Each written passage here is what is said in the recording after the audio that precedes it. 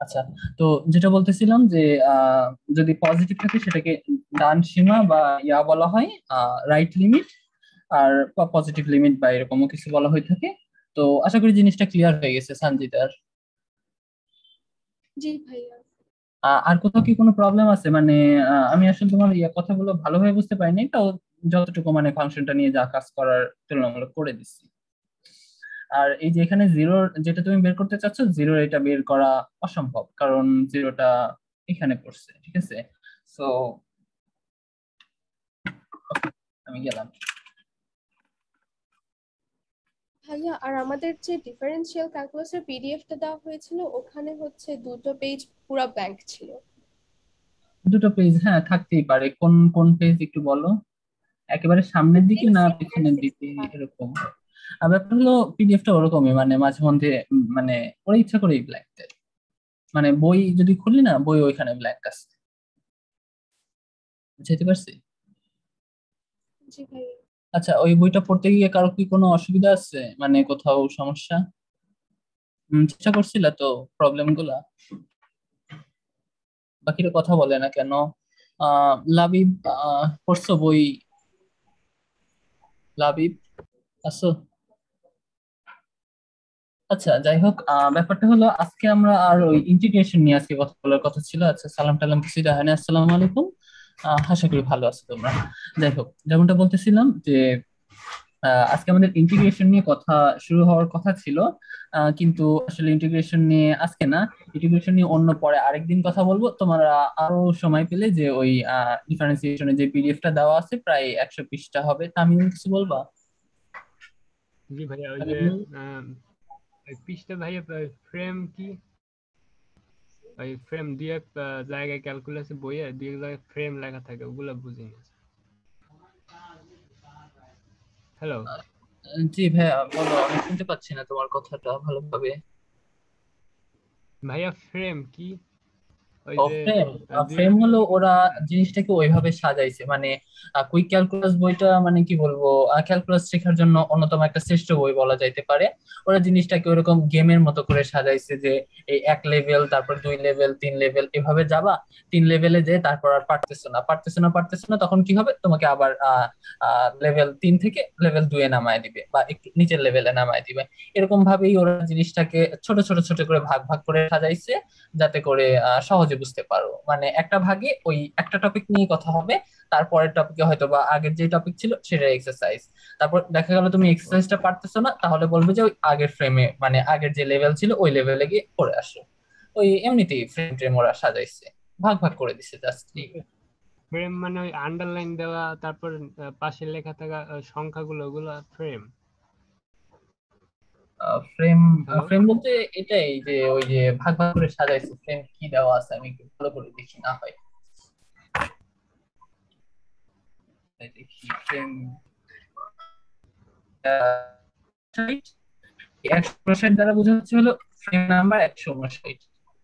যেরকম এই যে হ্যাঁ, বলছে যে এখানে অ্যান্সারটা যদি কারেক্ট হয় তাহলে 159 নাম্বারে যাইতে, আর যদি অ্যান্সারটা কারেক্ট না হয় তাহলে 155 নাম্বার ফ্রেমে যাইতে। 155 নাম্বার ফ্রেম কোনটা? 155 নাম্বার ফ্রেম হলো এই যে এখানে যে 155 দিয়ে শুরু করা আছে, এটা। আহ, বুঝতে পারছি, আমি মনে হয় এটাই ইয়া করতেছিলাম। আচ্ছা, আমার খেয়াল ছিল না যে এখানে শুধু 155 লেখা আছে। আমার খেয়াল হচ্ছিল যে সামনে তো ফ্রেম লেখাই আছে, তাহলে বুঝতেছে না কেন। আচ্ছা ঠিক আছে। Okay. তো আমাদের ইন্টিগ্রেশন শুরু করার কথা ছিল, এটা উপরে রেখে দিই। ওকে, আমাদের ইন্টিগ্রেশন শুরু করার কথা ছিল আজকে না, অন্য আরেকদিন ইন্টিগ্রেশন শুরু করবো না। ইন্টিগ্রেশন তুলনামূলক একটু কঠিন। আপাতত ইন্টিগ্রেশন শুরু না করে আমরা যেটা পড়তেছিলাম গতিবিদ্যা, ওই গতিবিদ্যার উপরে আমরা দু একটা প্রবলেম সলভ করব।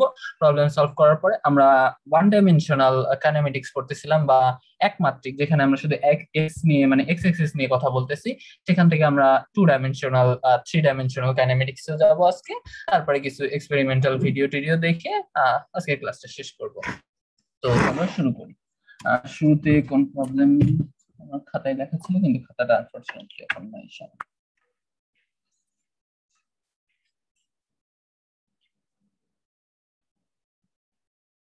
নাম্বারে ছিল, আচ্ছা।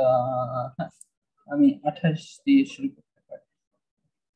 28 28 নম্বরে একটা কথা বলছে, সেটা হলো মনে করো রাডার ফাঁকি দেওয়ার জন্য বিমানকে অনেক নিচ দিয়ে চলতে হয়, এটা তো জানো তোমরা, তাই না? যে রাডার ফাঁকি দেওয়ার জন্য বিমানকে অনেক একটু নিচ দিয়ে চলতে হয়। তো এই যে একটা বিমান হয়েছে, কোন একরকম বিমান, এটা হ্যাঁ বেশ সুন্দরই হয়েছে তো আশা করি। তো একটা জেট ফাইটার বিমান। তো এটা ভূমি থেকে মাত্র 35 মিটার উপরে আছে। ভূমি থেকে মাত্র 35 মিটার উপরে আছে, মানে প্র্যাকটিস করতেছে এই রাডারটাকে ফাঁকি দেওয়ার প্র্যাকটিস করতেছে। এখন প্র্যাকটিস করার সময় মানে বুঝতেছই তো রাডার ফাঁকি দিয়ে চলতেছে। তো পাইলটের মনে একটু সুখ আসছে। এখন হঠাৎ করে কি হয়েছে, হঠাৎ করে দেখা গেছে যে সামনে একটা প্রায় পাহাড়ের মতো বা একটু উঁচু ঢালু।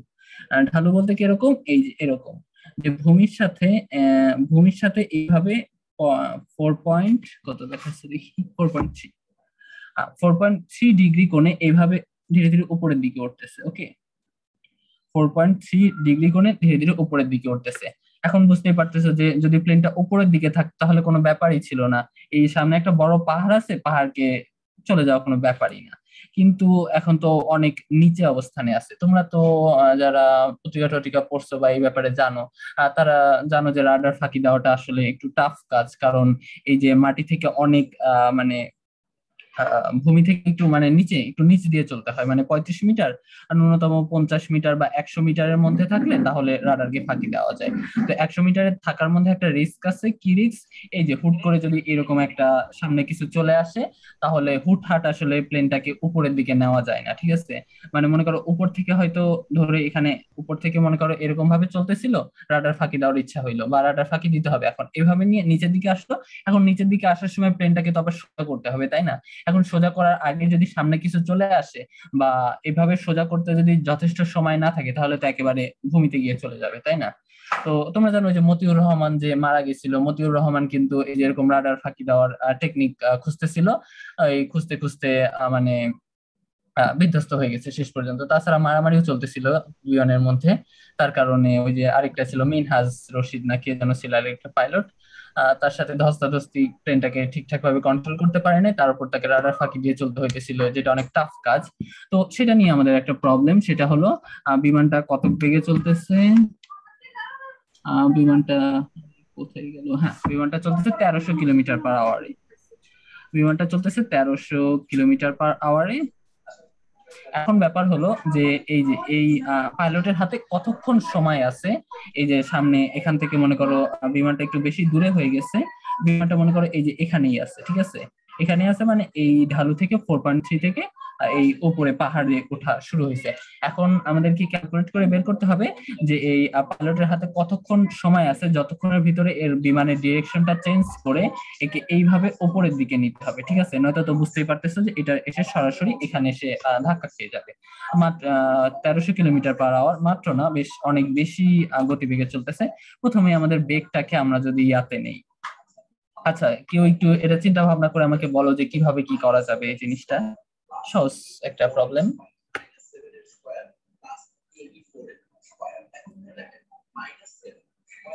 বলো। এখানে কি ভেক্টর কম্পোনেন্ট ইউজ করতে হবে? না, ব্যাপারটা হলো এই যে ব্যাপার হলো কখন এই বিমানটা কখন এসে এখানে ধাক্কা খাবে, যখন মনে করো এইভাবে ঢালু দিয়ে উঠতে উঠতে উঠতে উঠতে এখানকার উচ্চতা 35 মিটার, তাই না? এখন বিমানটা যদি একেবারে এখানে এসে ধাক্কা দেয়, তখন কি 35 মিটারে এসে ধাক্কা দিবে না বিমানটা যদি এইভাবেই চলতে থাকে? ওকে, এখন আমাদেরকে বের করতে হবে যে যে এই বরাবর কত দূর আসলে, মনে করো এখানে হলো 1 কিলোমিটার, মনে করো এখান থেকে যাত্রা শুরু করছিল, এখানে হলো 14 কিলোমিটার, আর এখানে হলো 1 কিলোমিটার, এখানে হলো 2 কিলোমিটার। ওকে, এখন ব্যাপার হলো এই যে এই বিমানটা এখন এখানে আছে, মানে বিমানটা এখন 1 কিলোমিটারের এই দাগে আছে। 1 কিলোমিটারের এই দাগে থাকার কারণে এখন এইভাবে ধীরে ধীরে আস্তে আস্তে, আর এই পাহাড়টা ধীরে ধীরে খাড়া হচ্ছে, উপরের দিকে উঠতেছে। যেহেতু উপরের দিকে উঠতেছে, এই বিমানটা এসে ঠিক এই 35 মিটারের এখানে মানে ধাক্কা খাবে। এখন ধাক্কা খাওয়ার সময় কি হবে, যে এই এক্স এক্সিস বরাবর বা ভূমি বরাবর এটা 1 কিলোমিটার পথ অতিক্রম করবে, তাই না?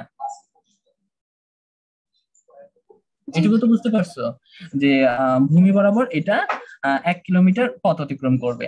এখন আমাদের যে 1300 কিলোমিটার/আওয়ার এই বেগটা দেওয়া আছে, এই বেগটা কিন্তু এই মানে ইয়া থেকে মাপা, গ্রাউন্ডে মনে করো একজন মানুষ দাঁড়ায় আছে, এই মানুষ এটা মাপছে, তার মানে কি মাপছে সে, সে এটাই মাপছে যে ভূমির সাথে সাথে এ কত বেগে আগাইতেছে, তাই না? তাহলে তো আমাদের এই দিককার জিনিসপত্র বের করা উচিত, তাই না? যে কত দূরে গেলে এই 35 মিটারটা উপরে উঠে যাবে। ওকে, এই দিকের সম্পর্ক আমি কিভাবে নির্ণয় করতে পারি? ট্যান থিটার মাধ্যমে, এটা যদি কোণের মান থিটা হয় তাহলে ট্যান থিটার সম্পর্কটা যদি আমি ইউজ করি তাহলে আমি সহজে বের করতে পারবো। আর এই উচ্চতার মানটা কত আগে বলে দিলাম, সেটা হলো 35 মিটার।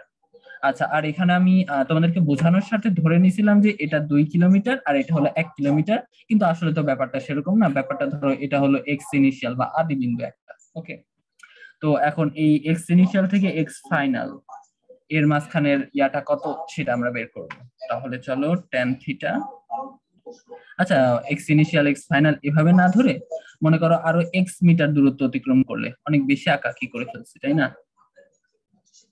মনে করো এখান থেকে আরো এক্স মিটার দূরত্ব অতিক্রম করলে তাহলে ইয়া হয়ে যাবে, তাহলে এটা একবারে পাহাড়ের গায়ে লেগে যাবে, একটা দুর্ঘটনা ঘটার সম্ভাবনা থাকবে, পাইলট মারা গেলে যাক, কিন্তু আমার বিমানটা খুবই ইম্পর্টেন্ট বলে দিচ্ছে, হাই পারফরমেন্স জেট প্লেন, মানে বুঝতেছে অনেক দামি বিমান, সেটাকে রক্ষা করা দরকার।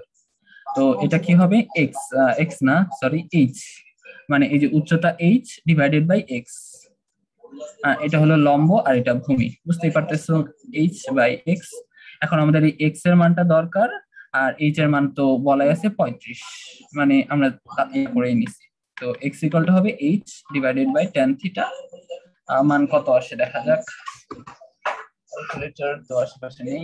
ওকে, এটা চলবে, 35 ভাগ 10 4.3, 465 মিটার আসছে। ওকে, যেহেতু আমি এই এইচ এর মান মিটারে ধরছিলাম, মাত্র 65 মিটারে ধরছিলাম, তাহলে এটা 465 মিটার, 465 মিটার। এখন আমার বেগ ভি ইকুয়াল টু দেওয়া আছে এই 465 মিটার, মানে এই অবস্থান থেকে মাত্র 465 মিটার। আমি তো ধরে নিয়েছিলাম যে 1 কিলোমিটার যাইতে হবে, 1 কিলোমিটারও না, হাফ কিলোমিটার, হাফ কিলোমিটারের চেয়েও কম, 465 মিটার সামনে গেলেই এটা এর সাথে ধাক্কা খেয়ে চলে যাবে বা শেষ। তখন ভি ইকুয়াল টু 1300 কিলোমিটার/আওয়ার দেওয়া আছে। তো আমাদের একটা নৈতিক দায়িত্ব, সেটা হলো কিলোমিটার/আওয়ারটাকে আমাদের মিটার পার সেকেন্ডে নিতে হবে। মিটার পার সেকেন্ডে নেওয়ার শর্টকাট কি টেকনিক আছে? শর্টকাট টেকনিক আছে, আমরা কত আছে 1300 ইয়া করে শিফট চাপবো, কনভার্ট চাপবো, তারপর মনে হয় 19 চাপতে হয়, হ্যাঁ 19 চাপলে কিলোমিটার/আওয়ার থেকে মিটার পার সেকেন্ডে চলে যাবে। ওকে, 361.11, 361.11 মিটার পার সেকেন্ডে এটা চলতেছে। ওকে, তাহলে এখন এটা বের করা তো খুব কষ্টের কাজ না। এই যে ভি ইকুয়াল টু এস বা এস না x, x divided by T. এখন আমাদের এই টাইম টি এর মানটা দরকার, so T two x divided by V. X এর মান কত দেওয়া ছিল 465, আর ভি এর মান হলো 361, 361.1 বেশি টাইম এর মানটা।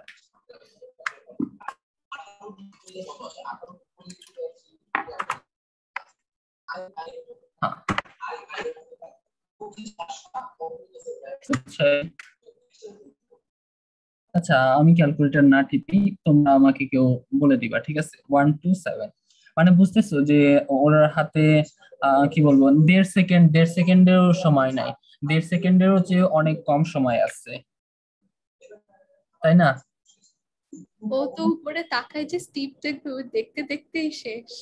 দেখতে দেখতেই শেষ, মানে কি বলবো, মানে আর তোমরা হয়তো কেউ ইয়া নিয়ে পড়াশোনা করছো, আমি একটু পড়াশোনা করছিলাম যে বিমান কিভাবে চলে না চলে, বিমানের এই যে পাখার এইখানে কিছু জিনিসপত্র থাকে, তারপর এই মানে আমরা যেটাকে এই যে এরকম দেখি বিমানটাকে, এই যে এরকম, এটাকে এরকম একটা স্টিলের কাঠামো দেখি না, আসলে স্টিলের কাঠামোর এইখানে কিছু জিনিসপত্র থাকে যেগুলো আসলে নড়াচড়া করতে পারে, আমরা সাধারণ চোখে দেখে হয়তো বোঝা যায় না, এই জিনিসগুলো নড়াচড়া করে আসলে এর গতিবিধি নিয়ন্ত্রণ করে। তারপরে যেভাবে পাখা থাকে না, পাখার এই পিছনের দিকে একটু এরকম জিনিসপত্র থাকে, এগুলা উপরে নিচে এরকম নড়াচড়া করতে পারে।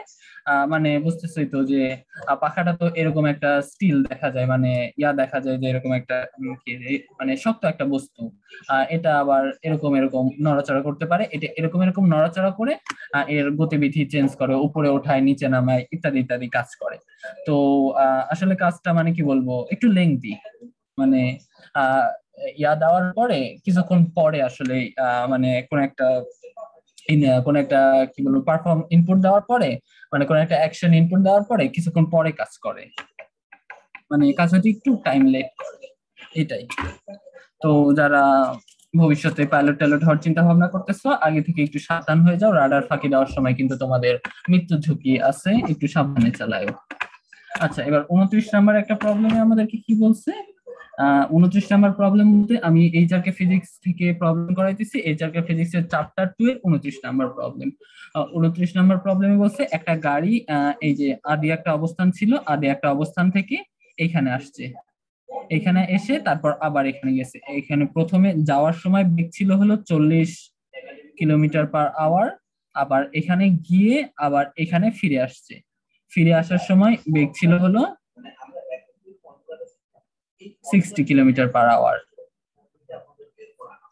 এখন আমাকে বলছে যে গড় দ্রুতি কত ছিল। আমি কিন্তু ভেলোসিটি ভি এর মানটা নির্ণয় করতেছি না। তোমরা এখন যদি আমি ভেলোসিটি ভি এর মানটা নির্ণয় করতে চাই, তাহলে তোমরা সহজে আমাকে বলে দিতে পারবা ভাইয়া ভেলোসিটি ভি এর মানটা 0 কেন 0? কারণ প্রথমে এখান থেকে গিয়ে এখানে গেছে, আবার এখানে আসছে, সুতরাং কি সরণ শূন্য হয়ে গেছে। যেহেতু সরণ শূন্য, তার মানে ভেলোসিটি তো প্রশ্নই আসে না। তো আমি দ্রুতি বা স্পিডের মানটা নির্ণয় করতে বলছি। স্পিড দ্বারা কি বোঝায়, যে কতটুকু ডিসটেন্স ট্রাভেল করছে ডিভাইডেড বাই কতটুকু সময় অতিবাহিত হয়েছে। এখন তোমরা একটু, তোমাদেরকে সময় দিই, 2 মিনিট সময় দিই, তোমরা এটা করে ফেলো। এটা আসলে করতে দেওয়াটাও আসলে ভুল, কারণ এই যে কয়েকদিন আগে যে হইলো, ক্যাম্প হইলো, ক্যাম্পে জুনায়েদ ভাই এরকম একটা প্রবলেম তোমাদেরকে দেখাই দিছিল। যাই হোক, তবুও তোমরা একটু চেষ্টা করো। 2 মিনিট টাইম দিই। স্পিডের সূত্রটা আমি লিখে দিই। speed equal to distance traveled,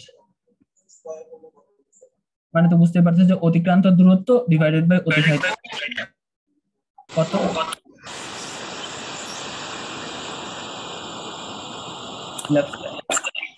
ধরে নাও এখান থেকে এখানে দূরত্ব হলো x মিটার, ওকে, x মিটার। তা আমি নাকিব, হ্যাঁ নাকিব বলতেছিল, বলো।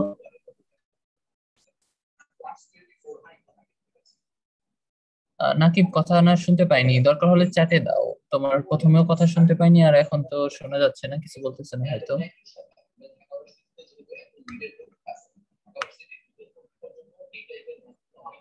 সঞ্জিতা তো জানার কথা, সঞ্জিতা একটু করে টোরে বলো আমাকে। সঞ্জিতা ক্যাম্পে ছিল না? জি ভাইয়া। হ্যাঁ হ্যাঁ, ক্যাম্পে ছিল। ওকে,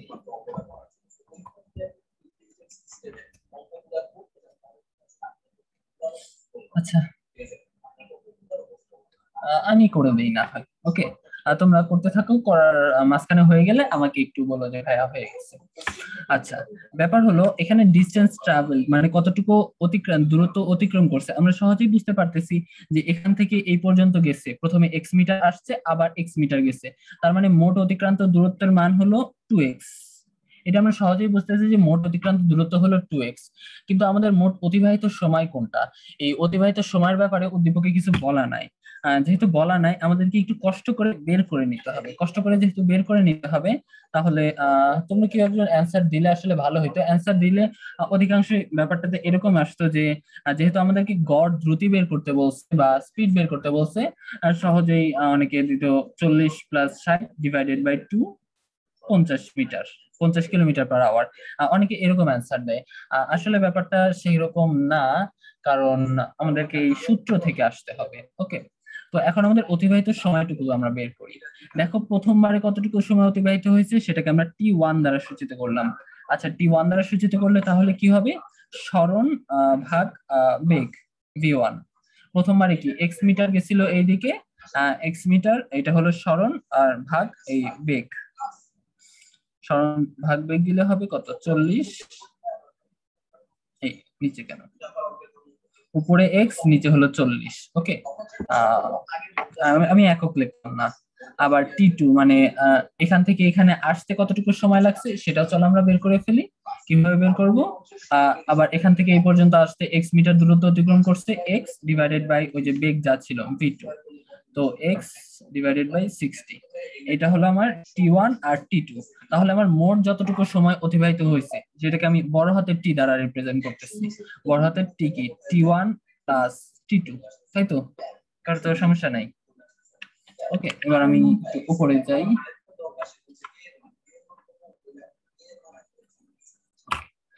উপরে গেলে এবার আমি স্পিডটা নির্ণয় করতেই পারি। ডিসটেন্স ট্রাভেল, কতটুকু ডিসটেন্স ট্রাভেল করছিল, 2x পরিমাণ ডিসটেন্স ট্রাভেল করছিল। আর এই টাইমটা আমরা অনেক কষ্ট করে বের করলাম। টাইম t এর মান হলো T1 plus T2, so T1 plus T2। আচ্ছা, T1 এর মান কত? T1 এর মান হলো, আর T2 এর মান হলো x/60। ওকে, তো এখান থেকে আমি x টাকে কমন নিতে পারি, x টাকে কমন নিয়ে কাটাকাটি করে দিব। আমি নিচের সব মুছে দিব, নিচের সব মুছার দরকার নেই, অল্প কিছু মুছি।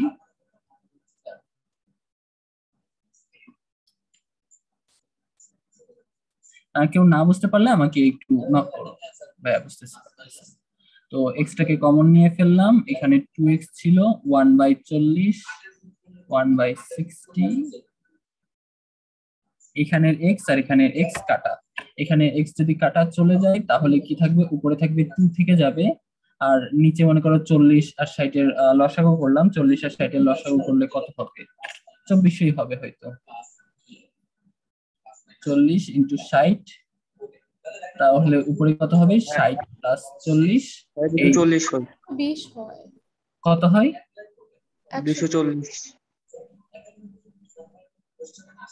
না 120 হয়, 120। বেগের মান 120 হয়। আচ্ছা, 60 আর 40 এর মানে গড় বেগের মান বেগের মান 48 তো হয়। 48। বেগের মান 48 হয়। হ্যাঁ, বেগের মান 48 হবে, মানে এই যে এটা লসাগু বলতেছে যে 120 হয়। ওকে, 120 না ধরলেও চলবে, আমরা জাস্ট 40 গুণ 60 এইভাবে করলেও চলে। 120 লসাগু ধরেও আমি করতে পারতাম, আপাতত করলাম না, একটা জিনিস বোঝানোর জন্য। সেটা হলো 40 গুণ 60, তাহলে এখানে থাকবে 60 আর এখানে থাকবে 40। লসাগু ধরলে এই যে এখানকার এই 60 আর 40 এই দুটার মানটা জাস্ট ডিফারেন্ট আসতো, তাছাড়া আর কোনো ব্যাপার স্যাপারই না। তো এই 60 আর 40 কে আমি উপরে নিয়ে যেতে পারি, 40 গুণ 60, আর উপরে নিয়ে গেলে এখানে তো নাই হয়ে যাবে, তাহলে কি 60 ডিভাইডেড বাই 40। তো এখান থেকে মান তো বুঝতে পারতেছো তোমরা, মাত্রই বললা 48 হলো কিলোমিটার পার আওয়ার। তো এখান থেকে আমি যে সূত্রটা ডেভেলপ করতে চাইতেছি, মানে সূত্রই বলতেছি, কারণ অ্যাডমিশন, ঢাকা ইউনিভার্সিটির অ্যাডমিশন বলো বা যে কোনো ইউনিভার্সিটির অ্যাডমিশনে বা প্রতিযোগিতামূলক পরীক্ষা, মানে ছোটখাটো কোশ্চেন হিসাবে যেখানে থাকে, মানে যেখানে এমসিকিউ থাকে, সেখানে আসলে আমাদের এই জিনিসটা মাঝে মধ্যেই আসে, এই প্রবলেমটা।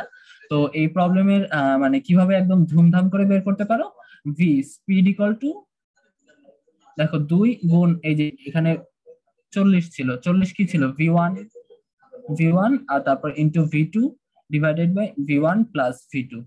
মানে কি, সূত্রটা যেটা একদম মুখস্থ সূত্র আনার চেষ্টা করলাম, সেটা হলো তোমাকে যদি এরকম কোন একটা অঙ্ক দেয় যে এক জায়গা থেকে গেছে ওইদিকে আবার এখানে ফিরে আসছে, এখন গড় দ্রুতির মান নির্ণয় করো। গড় দ্রুতির মান নির্ণয় করার সময় তোমাদের কি কি করতে হবে, 2 গুণ ভি1 ইন্টু ভি2, মানে প্রথমে ছিল বেগ ভি1, তারপরে ছিল বেগ ভি2 ডিভাইডেড বাই ভি1 প্লাস ভি2। এভাবে দিলে তোমরা খুব সহজেই মানটা পেয়ে যাবে। এইটাই খালি বোঝানোর জন্য। ওকে, এবার মুছে দিই এটা।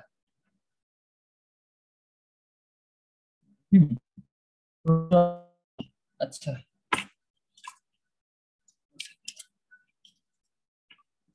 এবার দেখি কি পড়ানো যায় কোনগুলা। আচ্ছা, 10টা বেজে গেলে আমাকে বলো, 10টা বেজে গেলে আমি প্রবলেম সলভিং বাদ দিয়ে অন্য টপিক শুরু করবো।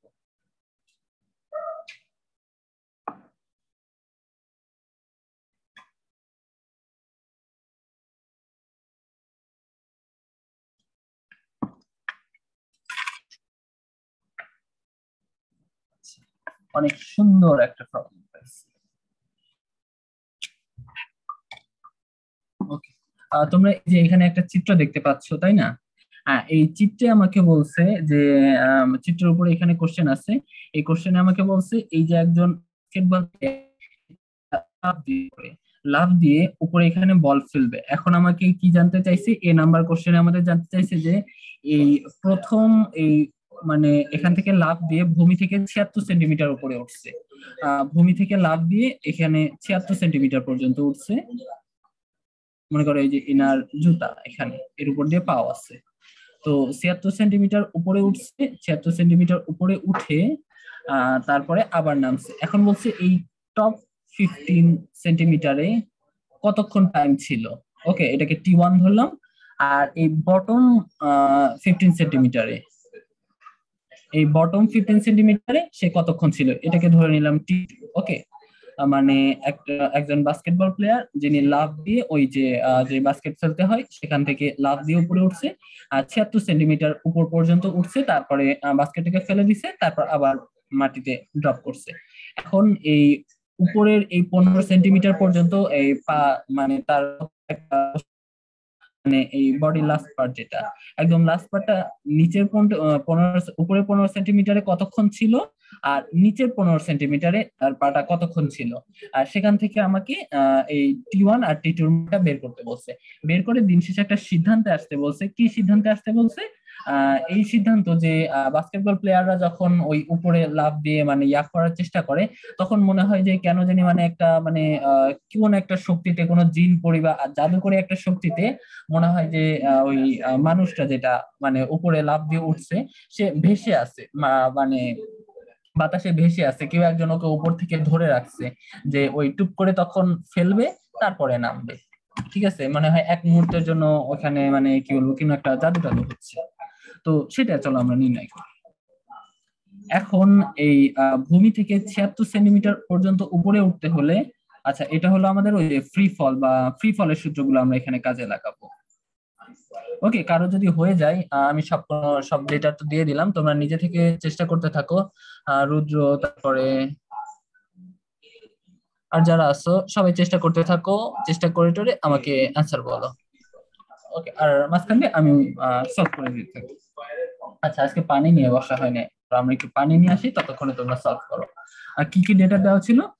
ভূমি থেকে 76 সেন্টিমিটার পর্যন্ত উপরে উঠছে, উপরের 15 সেন্টিমিটারে কতক্ষণ ছিল আর নিচের 15 সেন্টিমিটারে কতক্ষণ ছিল। এখান থেকে আমাকে একটা সিদ্ধান্তে আসতে বলছে।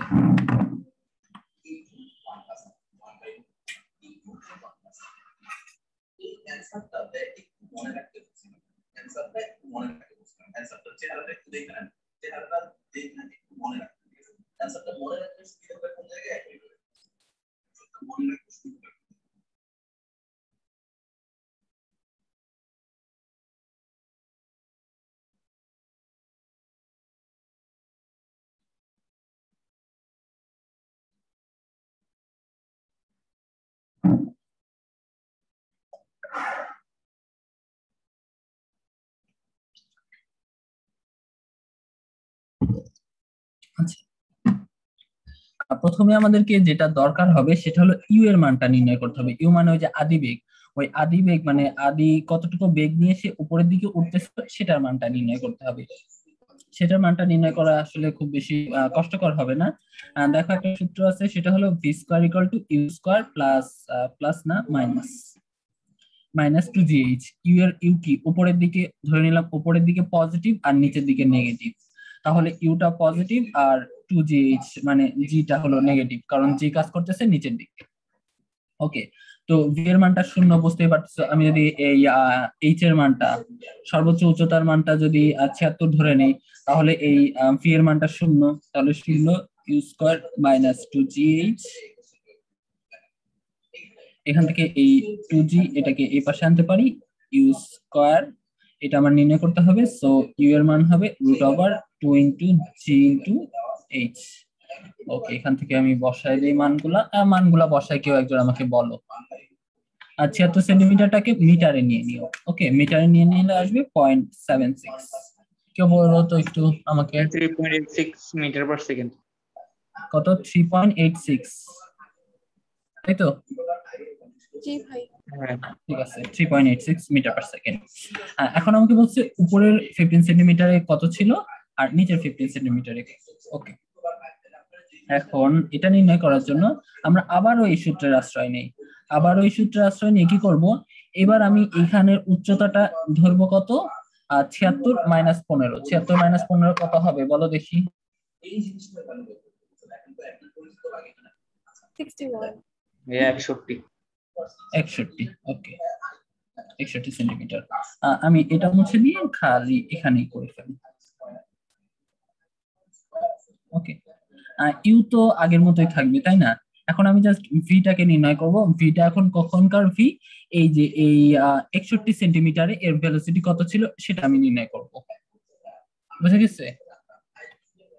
ওকে, তো 61 সেন্টিমিটারে এর ভেলোসিটিটা যদি নির্ণয় করতে চাই তাহলে আমাদেরকে কি করতে হবে, ইউ এর মান হবে ইউ স্কয়ার মাইনাস 2gh। এই h এর মান কত হবে, 2 ইনটু জি। h এর মান হবে 0.61 আর ইউ এর মান হবে 3.86 ভি স্কয়ার। তো ভি স্কয়ার এর মান কত আসছে বলো দেখি আমাকে কেউ দ্রুত করে। এখানে কিন্তু এটা 6, ঠিক আছে? বলো বলো তাড়াতাড়ি বলো কত।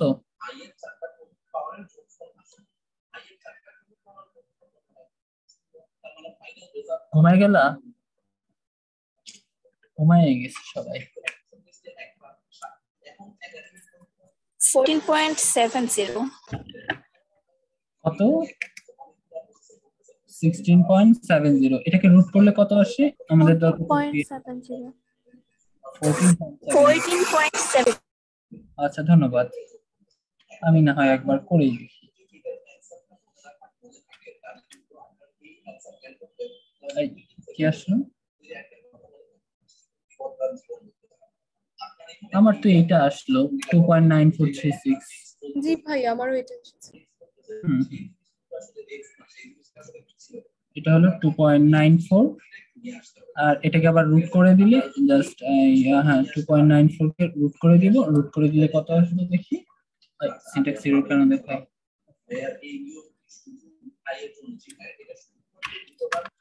1.71। ওকে, এখন আমরা কি করব, আমরা এই পজিশনটাকে আদিবেগ ধরে নিব। এই পজিশনটাকে আদিবেগ ধরে নিয়ে এইখান থেকে এই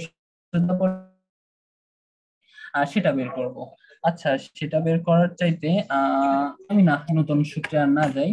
ব্যাপার হলো একটা সূত্র আছে, যেরকম এই যে একটা বস্তু উপর থেকে নিক্ষেপ করছি, এটা উপরে গিয়ে আবার নিচে আসতে কতটুকু সময় লাগে, এটা আমরা একটা t = 2u/g এই সূত্র থেকে ইয়া করতে পারি। এইটা নির্ণয় করার জন্য আমাকে কি করতে হবে সেটা তোমাদেরকে দেখাই। ওকে, মুছে দিই এটা। আমাদের কি ডেটা ছিল, আমাদের এখানে ধরলাম v1। ওকে, আমার তো v1 ছিল 1.71, বাকি সবকিছু মুছে দিলাম। আর কেউ বুঝতে না পারলে জিজ্ঞেস করো, আমি অনেক ধীরে ধীরে করাই দিচ্ছি। 14.70 আসতেছে। 14 পয়েন্ট সামথিং আসতেছে। তুমি কি 3.86 বসায় স্কয়ার করছিলা, তারপর মাঝখানে একটা মাইনাস দিছিলা, তারপরে 2 ইনটু 9.8 ইনটু এখানে 61 সেন্টিমিটার কিন্তু না, এখানে এটা মিটারে বসাইতে হবে। মিটারে হলো 0.61। ওকে, আবার করে দেখো তাহলে কি আসে ভি স্কয়ারের মান। ওকে, তো আমি যেটা একটা নতুন সূত্র যেটা টি এর মান ডেভেলপ করতে চাইতেছি সেটা দেখাই। সেটা হলো, মনে করো একটা বস্তুকে এভাবে উপরের দিকে মানে উপরের দিকে উঠায় দিচ্ছ, উপরের দিকে থ্রো করছো। এখন থ্রো করার সময় উপরে উঠে আবার নিচে নামছে। এই উপরে উঠতে কতটুকু সময় লাগছে আমরা প্রথমে সেটুকু নির্ণয় করব। সেটুকু নির্ণয় করার জন্য আমরা এই সূত্রের আশ্রয় নিব, v = u - gt। ওকে, উপরে উঠতে কতটুকু সময় লাগছে তার জন্য আমরা এই সূত্রের আশ্রয় নিব। এই সূত্রের আশ্রয় নিলে মনে করো একেবারে টপ বিন্দু। ওকে, একেবারে টপ বিন্দু যদি ইয়া করি তাহলে v এর মানটা হবে 0 আর u - gt। তো আমি টি এর মানটা আমাদের মূল লক্ষ্য, সো টি টা আসবে হলো এই gt = u, সো টাইম টি এর মান হলো u/g। এখন ব্যাপারটা হলো এই আমি এটা নির্ণয় করতে চাই যে এই নিচ থেকে থ্রো করছি, উপরে গেছে, সর্বোচ্চ বিন্দু থেকে কতটুকু আসছে সেটা টি এর মান আমি অলরেডি নির্ণয় করে ফেলছি।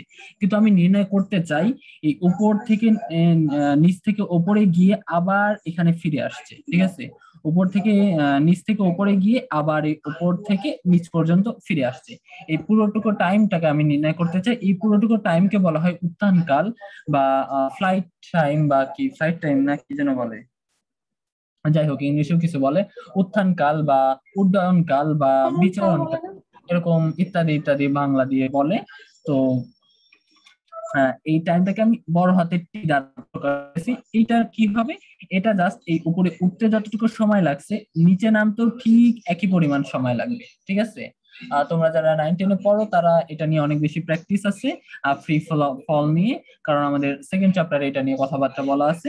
তো সেখান থেকে তোমরা বুঝতেই পারতেছো যে উপরে উঠতে যতটুকু টাইম লাগবে নিচে নামতে ঠিক একই পরিমাণ টাইম লাগবে, মানে উপরে উঠতে যতটুকু টাইম নিচে নামতে একই টাইম। তাহলে মোট যদি আমি নির্ণয় করতে চাই, তাহলে এই উপরে উঠতে যতটুকু টাইম তার সাথে 2 গুণ করে দিলেই আমরা ওই ইয়ার মান পেয়ে যাব, এই ক্যাপিটাল টি এর মান পেয়ে যাবো। ক্যাপিটাল টি দ্বারা কি বোঝাচ্ছি, ক্যাপিটাল টি দ্বারা বোঝাচ্ছি উপরে উঠে আবার নিচে নামতে যতটুকু সময় লাগে।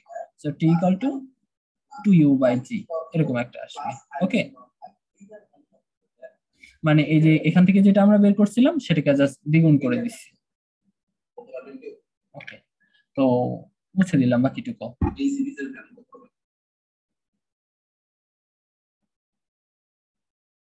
আচ্ছা, এখন এই যে আমাদের t ইকুয়াল টু 2u/g, এই সূত্রটা ডেভেলপ করে আমাদের আসলে কি হয়েছে, এই সূত্রটা ডেভেলপ করার মাধ্যমে আমরা খুব সহজেই এই 61 সেন্টিমিটার থেকে উপরে উঠে, মানে 61 সেন্টিমিটার থেকে 76 সেন্টিমিটার পর্যন্ত গিয়েছে, 76 সেন্টিমিটার পর্যন্ত গিয়ে আবার নিচে আসতে ঠিক কতটুকু সময় লাগে, আর সেটা আমরা খুব সহজেই বের করে ফেলতে পারবো। এখানে ইউ এর মান কত হবে, এখানে ইউ এর মান কি আমরা যে 3.86 ব্যবহার করছিলাম এটা হবে? অবশ্যই হবে না। কেন হবে না? কারণ এই ইউ এর মান মানে 3.86 টা ছিল একেবারে এই তলায়, আমরা তো তলা থেকে হিসাব করতেছি না, আমরা হিসাব করতেছি 61 সেন্টিমিটার উপরে থেকে। তাহলে 61 সেন্টিমিটার এখানে বেগ কত ছিল, এখানে বেগ ছিল এই 1.71, ঠিক আছে, এই যে 1.71 ছিল। যেহেতু 1.71 ছিল তাহলে এখানে ইউ এর মান বা আদি বেগের মানটা আমরা 1.71 বসাবো। তাহলে এখানে 1.71 বসাই, 1.71 ডিভাইডেড বাই 9.8 কত আসে বলো তো দেখি, তাড়াতাড়ি বলো। সবগুলো ঘুমায় গেছে। কত? 0.36 0.04 না তো 0.34 36 ভাইয়া 2 দিয়ে গুণ করছেন কেন এটা? আচ্ছা, ওখানে কতক্ষণ বেশি থাকবে এটা?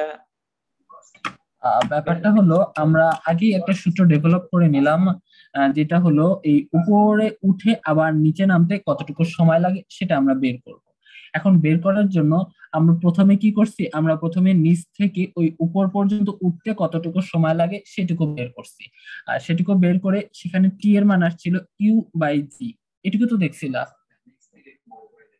আচ্ছা, আমি বলছিলাম না হয়, আচ্ছা রুদ্র ছিলাম।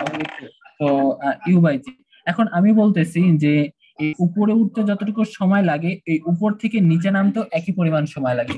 এই জিনিসটা অল্প একটু ছোট একটু যদি প্রুফ করে তোমাদেরকে দেখাইতে চাই, সেটা হলো একইভাবে আমার ওই v = u-gt এটা ইউজ করতে হবে। এখানে ইউ এরটা মাইনাস দিয়ে বসাইতে হবে, এখানে ভি টাও মাইনাস দিয়ে বসাইতে হবে। তাই দিন শেষে আমরা উভয় পক্ষে মাইনাস দ্বারা গুণ করে প্লাস করে দিতে পারি, কারণ দেখো এখানেও মাইনাস, এখানেও মাইনাস, এখানেও মাইনাস। সো এখন যদি আমি প্লাস করে দিই তাহলে এখানে সব জায়গা থেকে মাইনাস চলে যাবে, চলে গিয়ে প্লাস হয়ে যাবে। এখন প্লাস হয়ে গেলে এখন এই ইউ এর মান কত, মানে ও সর্বোচ্চ উচ্চতায় আদি বেগ কত, সর্বোচ্চ উচ্চতায় বেগ ছিল 0, তাহলে সর্বোচ্চ উচ্চতায় এটা হয়ে যাবে 0, তাহলে জাস্ট জিটি থাকবে, তাহলে v cos gt। তো এই t এর মানটা হবে t ডিভাইডেড বাই v/g। এখন ব্যাপার হলো এই ভটা কি, এই ভটা হলো একেবারে এই যে নিচের অবস্থান আসছে এই নিচের অবস্থানে ইয়াটা নিচের অবস্থানে কি বলবো বেগ, নিচের অবস্থানে বেগ। এখন নিচের অবস্থানের বেগ v এর মানটা তুমি কিভাবে পাইতে পারো? এখন দেখো যখন আমি এটাকে ছুঁড়ে মারছিলাম তখন এর গতিশক্তি কি ছিল, হাফ mv², আর এর কোনো বিভব শক্তি ছিল না mv না mu, কারণ এই নিচ থেকে আমি ইউ আদি বেগে ছুঁড়ে মারছিলাম, তো সেটা ছিল হাফ mu²। আবার যখন এটা এইভাবে নিচে আসছে এখন এর কোনো বিভব শক্তি নাই, এর জাস্ট আছে হলো গতিশক্তি, গতিশক্তি আছে সেটা কি হাফ mv²। মানে বুঝতেই পারতেছো যে গতিশক্তির সংরক্ষণশীলতা থেকে আমরা এটা বলতেই পারি যে এখানে এই হাফ এম ইউ স্কোয়ার আর হাফ এম ভি স্কোয়ার এরা পরস্পর সমান। যেহেতু এরা পরস্পর সমান, তাহলে উভয় পক্ষ থেকে আমি হাফ এম কেটে দিতে পারি, আবার উভয় পক্ষে বর্গমূল করে দিতে পারি। সেখান থেকে দিতে পারি ইউ আর ভি পরস্পর সমান। ইউ আর ভি যদি পরস্পর সমান হয়, তাহলে আমি এই টি এর এখানে যেখানে ভি লিখছিলাম এখানে কেটে ইউ দিয়ে দিতে পারি। এখানে যদি ইউ দিয়ে দেই তাহলে কি হবে? তাহলে আমি উপরে উঠতে সময় লাগছিল হলো টি ইউ বাই জি, আর নিচে নামতে সময় লাগছে একইভাবে টি ইউ বাই জি। তার মানে মোট টি এর মান হলো, এখানে এটাকে টি ওয়ান ধরি, এটাকে টি টু ধরি, টি ওয়ান প্লাস টি টু কি হবে? You by G, you by জি। ওকে, এটা কি টু ইউ বাই জি। বোঝা গেছে রুদ্র? রুদ্র বোঝা গেছে? হ্যাঁ ভাইয়া।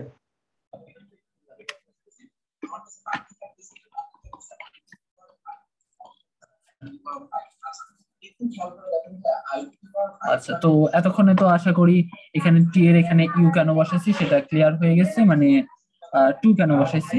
তো যেটা বলতেছিলাম যে এই 61 সেন্টিমিটার উপর থেকে এখানে আসতে এই 15 সেন্টিমিটারে কতটুকু ইয়া হয় সেটা আমরা বের করতেছিলাম। সেটা আসছিল আমাদের 0.17 আসছে আমার। তো এই ওকে, 0.35 দিলাম, 35 সেকেন্ড। ওকে, 0.35 সেকেন্ড। আচ্ছা, এখন এইটুকু বের করতে হবে আমাদের। এইটুকু বের করতে গেলে এখন আমরা যেটা আশ্রয় নিব সেটা হলো এরকম, V square equal to you square minus 2gh। আমরা কি করব? এই ভূমি থেকে এই 15 সেন্টিমিটার পর্যন্ত উঠতে কতটুকু 15 সেন্টিমিটারে কতটুকু ভি বেগের মান হয় সেটা বের করব প্রথমে। সেটা বের করার জন্য ইউ এর মান কত বসাইতে হবে? ইউ এর মান আমার ওই ভূমিতে যত ছিল তত। ভূমিতে কত ছিল? ভূমিতে ছিল 3.8, 3.86 square minus 2 into 9.8 into H এর মান কত ছিল? এইচ এর মান হলো 15। 15 কি আমরা মিটারে বসাচ্ছি, তাই 0.5 এসে যাবে। তো এটা যদি সহজে করে ফেলতে চাই তাহলে কি হবে? 3.86 স্কোয়ার মাইনাস 2 ইন্টু 9.8 ইন্টু 0.15 আসলে হলো 11.95। বি স্কোয়ারের মান আসছে 11.95। 95 না লিখে 96 লিখে ফেলতে পারি, কারণ 9 5 এর পাওয়ার একটা 9 আছে। এখন তাহলে আমাদের দরকার ভি এর মানটা। ভি এর মানটা কিভাবে পেতে পারি? এই 11.96 কে রুট করব। তো রুট করে ফেলি, রুট করে ফেলে 3.45। ওকে, বোঝা গেছে তো? ওকে, 3.45। এখন দেখো এই জিনিসটাকে আমি আবার V equal to you minus GT এই সূত্রে বসাইতে পারি। এই সূত্রে বসাই কি হবে? এই সূত্রে বসাইলে আমরা খুব সহজেই এই টাইম টি এর মানটা পেয়ে যাব, কারণ এই ভি এর মানটা আমরা মাত্র বের করছি, ইউ এর মানটা একেবারে প্রথমে বের করে রাখছিলাম, জি এর মান 9.8 তো সবসময়। তাহলে কি আসতেছে? টি এর মান আসতেছে হলো V minus U divided by G. Okay, V minus U divided by জি, জায়গা না একটু কম পড়ে যাচ্ছে। ওকে,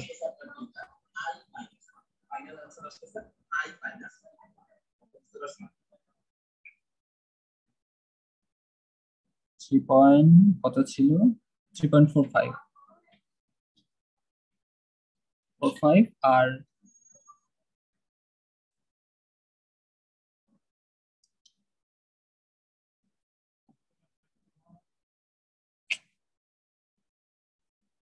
কত যেন 3.86। 3.86 আর জি এর মান কত? জি এর মান হলো মাইনাস 9.8। ব্যাপার হলো আমি যেটা করছিলাম এই ইউ কে ওই পাশে নিয়ে গেছি, কিন্তু এখানে একটা মাইনাস ছিল, ওই মাইনাসটা দিতে ভুলে গেছি। এর জন্য এই যে সামনে একটা মাইনাস হবে, এখানেও একটা মাইনাস থেকে যাবে, এটা হয়ে যাবে মাইনাস 9.8। তো চলো এটা আমরা খুব সহজেই বের করে ফেলি। বের করার জন্য কি করতে হবে? 3 পয়েন্ট, আচ্ছা অ্যানসারে তো ছিল 0.04 সেকেন্ড। 3.86 3.8। যখন ভুল হয় না তখন একবারে হতেই থাকে। 0.04। ওকে, তো আমি সবকিছু মুছে দিই, আমি জাস্ট আমার অ্যান্সার দুইটা রাখি। অ্যান্সারে একটা ছিল 0.35 সেকেন্ড আর আরেকটা অ্যান্সারে আসছে 0.04।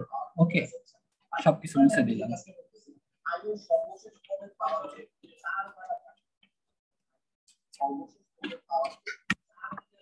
T1 এর মান আমার কাছে ছিল 0.35 সেকেন্ড, আর T2 এর মান ছিল 0.04, 4 পর আবার 0 দিয়ে আবার 9 আছে, তার মানে 41 লিখতে পারি।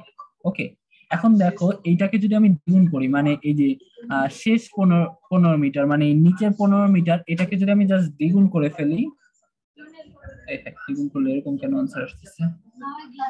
কোথাও কি ভুল করলাম?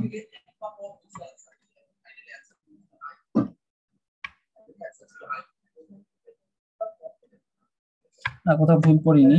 যাই হোক, ঠিকই আছে অ্যান্সার। যাই হোক, যেটা বলতে চাচ্ছিলাম, তাহলে দেখো এটা কি, এর প্রায় 10 গুণ সময় না? 10 গুণ তো আসার কথা ছিল না, দ্বিগুণ আসার কথা ছিল।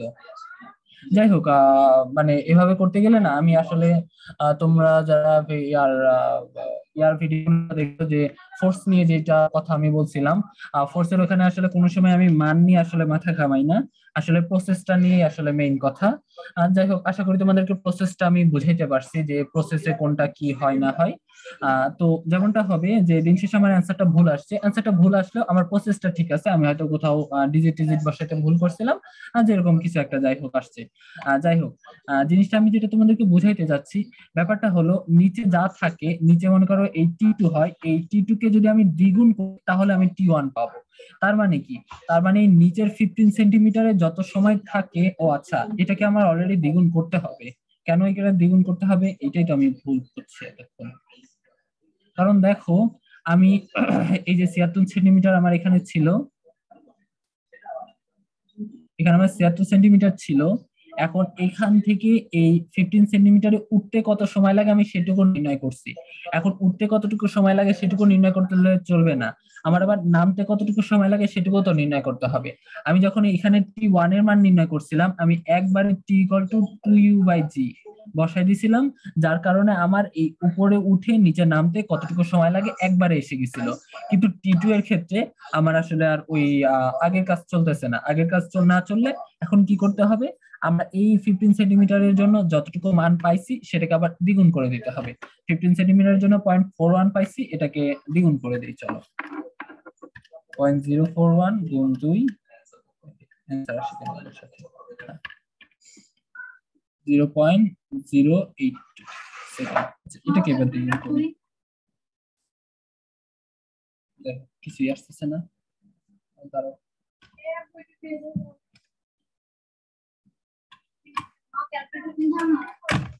এটা লাগবে, এটা হলে না, ওকে। যাই হোক, আমাদের T2 এর মানটা আসছে 0.82 সেকেন্ড। আচ্ছা, T2 এর এখানে আমি T2 এর মানটাকে দ্বিগুণ কেন করলাম সেটা নিয়ে কি কারো কোনো কনফিউশন আছে? না ভাইয়া। আচ্ছা, আশা করি থাকার কথা না। তো বুঝতেই পারতেছো যে এটার থেকে এটা অনেক বড় রাশি, যেহেতু এটা থেকে এটা অনেক বড়, যেহেতু অনেক বড়, তার মানে বুঝতেই পারতেছো যে কেন দেখে মনে হয় যে ওরা উপরে ওই রকম ভাবে ভেসে থাকে, বা কোনো একটা জাদুকরী শক্তি ওদেরকে ওইভাবে ওইখানে রেখে দিচ্ছে। জি ভাইয়া। আচ্ছা, তো আমি এটা জিনিসটা একটু প্র্যাকটিক্যাল তৈরি করতে চাইছিলাম, মানে ইউটিউবে গিয়ে বাস্কেটবলের ভিডিও থেকে স্টপ ওয়াচ দিয়ে জিনিসটাকে একটু ঠিক করতে চাইছিলাম, যে আসলেই কি এরকম হয় কিনা, এটা দেখতে চাইছিলাম, মানে আমি যখন প্রথমবার করি এই প্রবলেমটা সলভ। কিন্তু ব্যাপার হলো, এখানে 0.35 এটা কত সেকেন্ড বলতে পারবা? মানে 1 সেকেন্ডেরও তো কম, তাই না? জি ভাইয়া।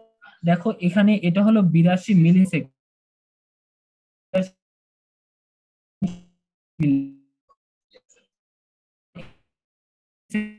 350 মিলি সেকেন্ড হয়। আমার ওটা স্টপ করতেই মনে করো ততক্ষণে ওর লাভ দিয়ে উঠে পড়া শেষ, কাজটা সব শেষ।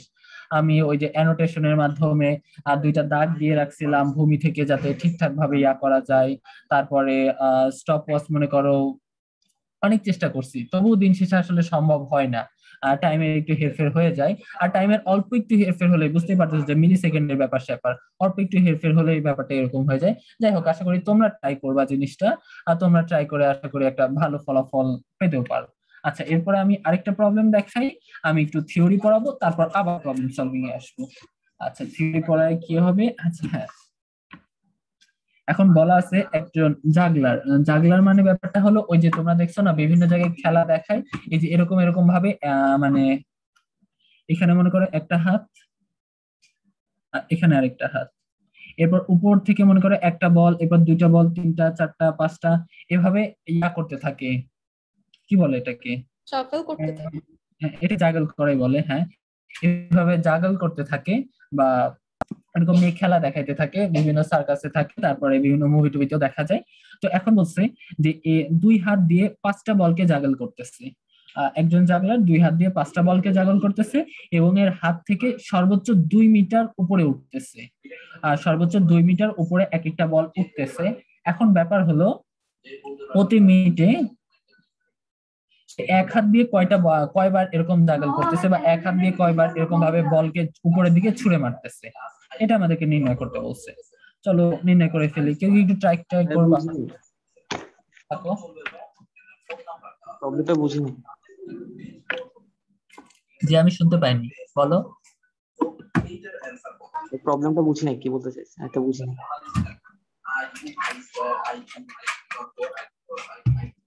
আচ্ছা, ব্যাপারটা হলো ওই খেলায় দেখো না যে এইভাবে বল হাতে নিয়ে উপরের দিকে ওঠায়, মানে 3-4টা অনেকগুলো বল থাকে, এভাবে উপরের দিকে ওঠে, আরেকটা হাত দিয়ে আবার মানে 2 হাত দিয়ে এরকম এরকম ভাবে বল উপরে উঠাইতে থাকে, কিছুগুলো বল উপরে ভাসতে থাকে, আর হাতে 2টা বল থাকে।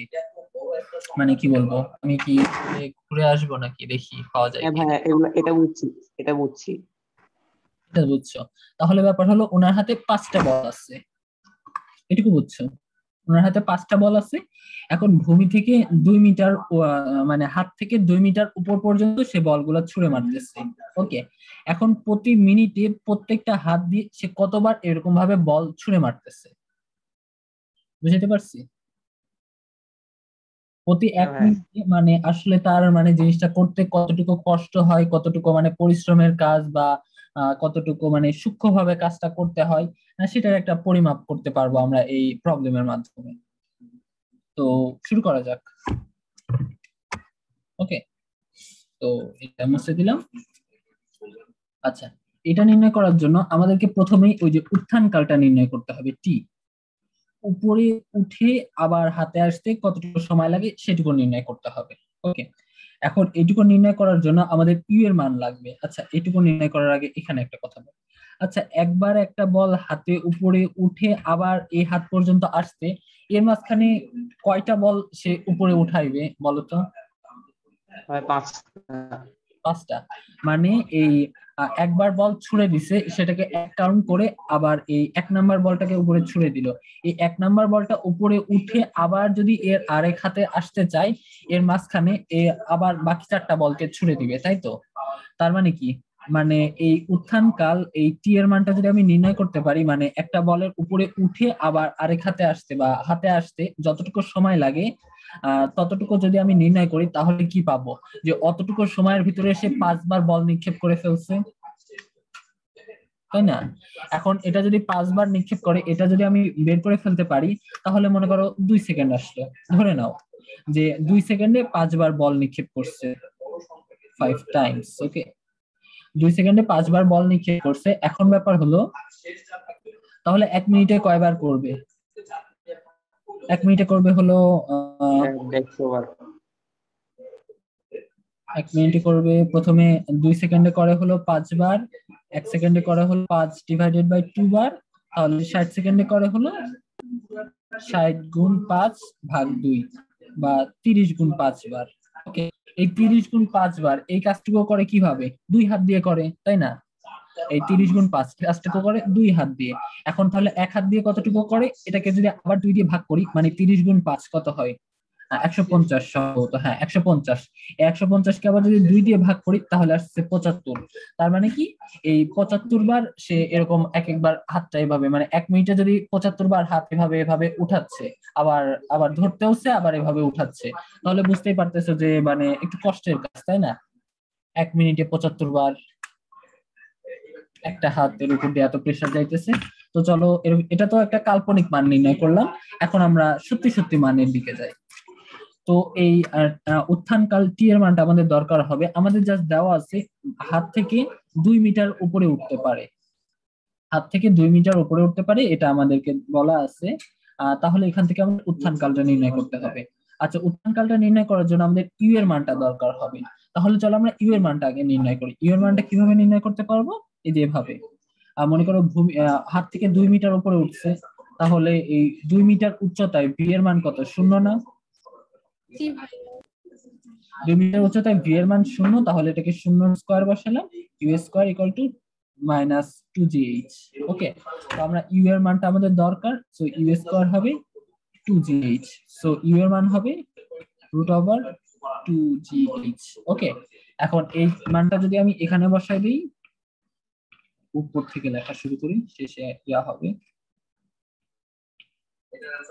2u/g, এখানে যদি বসাই দিলাম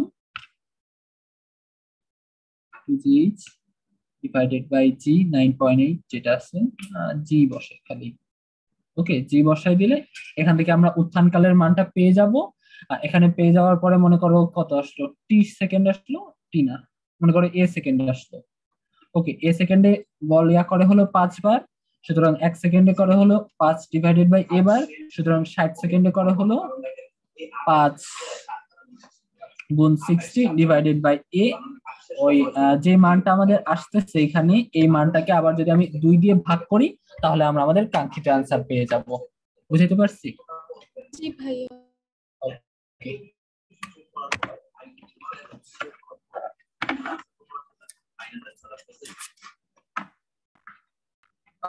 তোমরা একটু দাঁড়াও।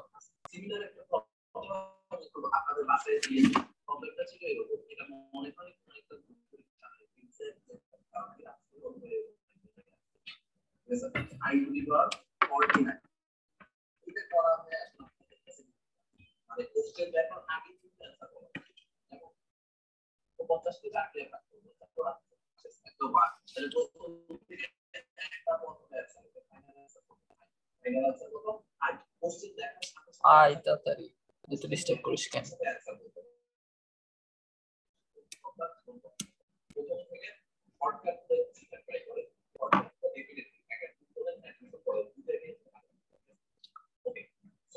এই ছিল আমাদের মোটামুটি জটিল সংখ্যা একেবারে আজকের মতো আলোচনা করা হলো। আরো অর্থাৎ একেবারে শিখতে চান তাহলে অবশ্যই আমাদের সাথে ক্লাস করবেন। আচ্ছা, তোমাদেরকে আমি যা যা বলছিলাম তোমরা কি সেসব কাজ করতেছো? তোমাদেরকে আমি ডিফারেন্সিয়েশনের পিডিএফটা পড়তে বলছিলাম, তোমাদেরকে আরো বলছিলাম যে তোমাদেরকে একটা প্লে লিস্ট দিয়ে দিছিলাম, সেটা হলো পূর্ববর্তী সব ক্লাস সবগুলো ওখানে আছে। এমনকি আমাদের এই আজকের ক্লাসটা বা গতদিনে যে ক্লাস হয়েছে সবগুলা ক্লাসই ধীরে ধীরে ওই প্লে লিস্টে অ্যাড হইতে থাকবে। প্লে লিস্টে ওখানে তোমরা রেকর্ডিং ডেট থেকে তোমরা যেই দিনের ক্লাসটা করা হয় নাই সেটা দেখে নিতে পারবা। আর বলছিলাম হলো উপরের দিকে 7-8টা ক্লাস আছে, 7-8টা ক্লাস না, বলা যায় হলো 4টা ক্লাস, মানে একটা ক্লাসই ভেঙে ভেঙে 3 ভাগে ভাগ হয়ে গেছে, এর জন্য ক্লাস সংখ্যা একটু মানে ভিডিও সংখ্যা একটু বেশি হয়ে গেছে। যাই হোক, ওই 4টা ক্লাস ওই ক্লাসগুলো একটু দেখে নিবা নিজে থেকে, মানে নিজ উদ্যোগে, মানে ওটা হলো 3 চ্যাপ্টার আর 5 নাম্বার চ্যাপ্টার নিয়ে। এখন আমি যদি ওই 4টা ক্লাস নিতে চাই তাহলে আমার 1 সপ্তাহ করে টাইম লাগবে, তার মানে আমার 1 মাস সময় চলে যাবে। এই 1 মাস সময়ে আমি প্রয়োজনে আরো 3টা চ্যাপ্টার বা 4টা চ্যাপ্টারকেই আমি কমপ্লিট করাইতে পারি, তাই না? তো ভালো হয় তোমরা সেগুলো দেখে নাও, তোমাদের 2 ঘন্টা করে সময় লাগবে আর আমার লাগবে হলো 1 সপ্তাহ, তাই না? জি ভাইয়া। দাঁড়াও।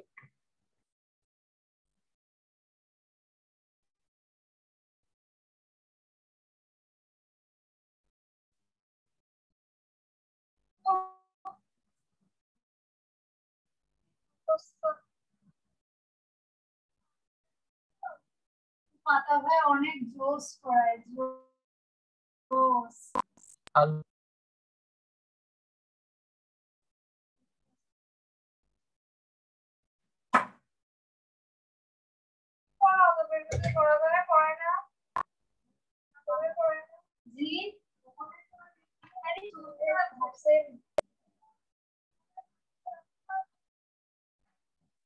আচ্ছা, তোমাদের একটা প্রবলেম আমি আপাতত দিয়ে দেই, পরে অন্য আরেকদিন সলভ করে দিব।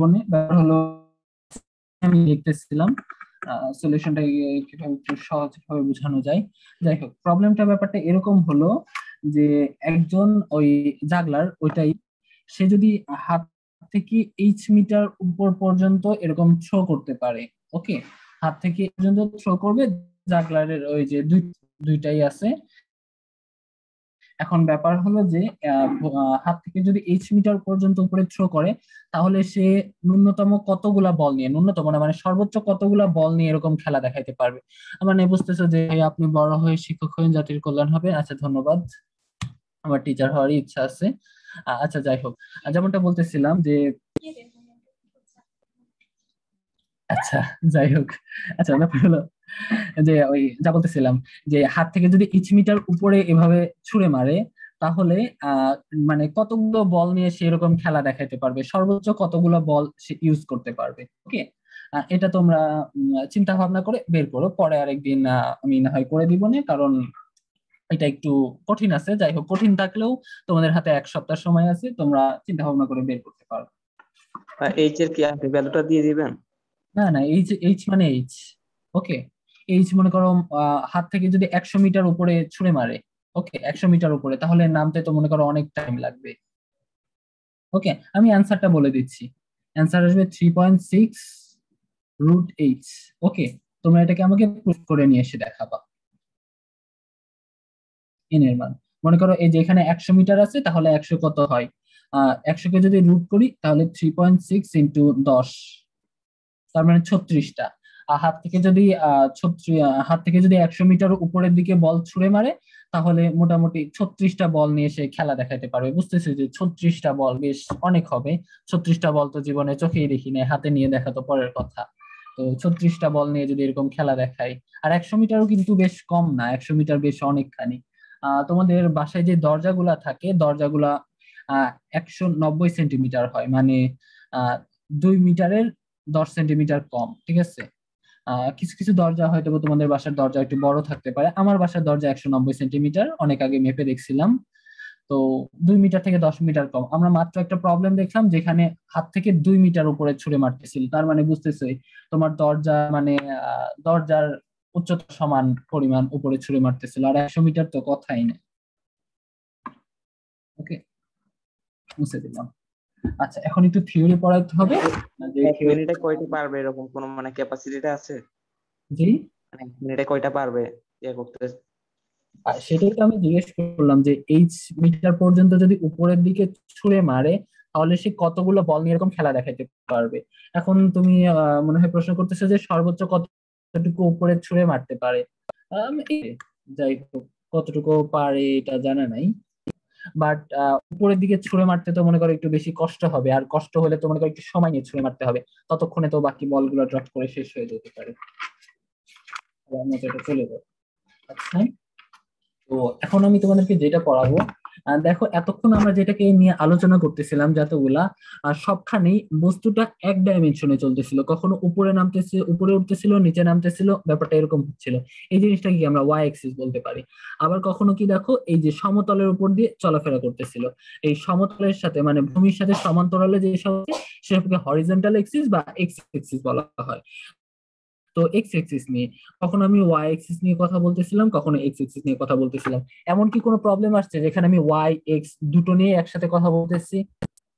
এমন কোনো প্রবলেম এখন পর্যন্ত আসে নাই যেখানে আমি ওয়াই এক্স দুটো নিয়ে কথা বলতেছি।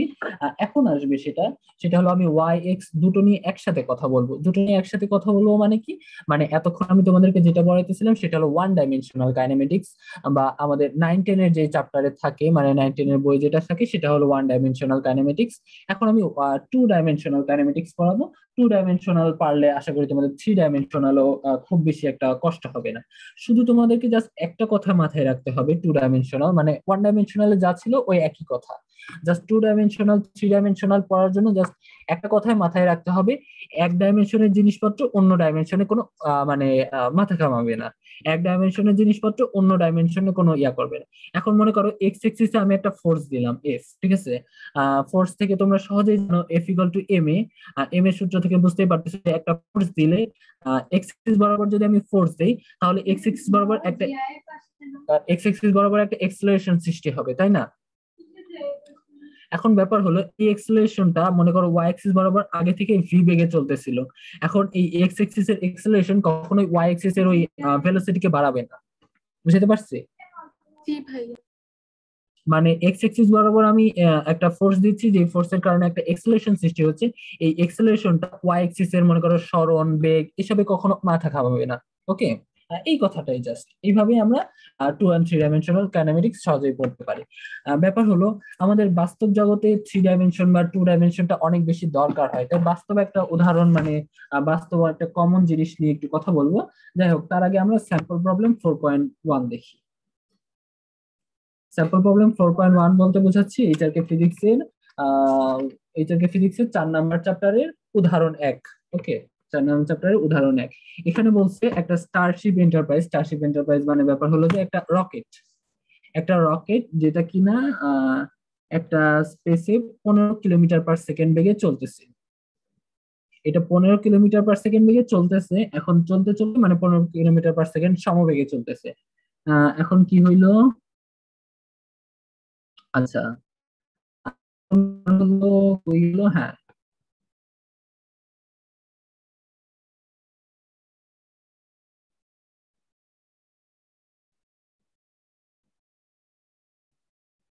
ধরো এক সেকেন্ড।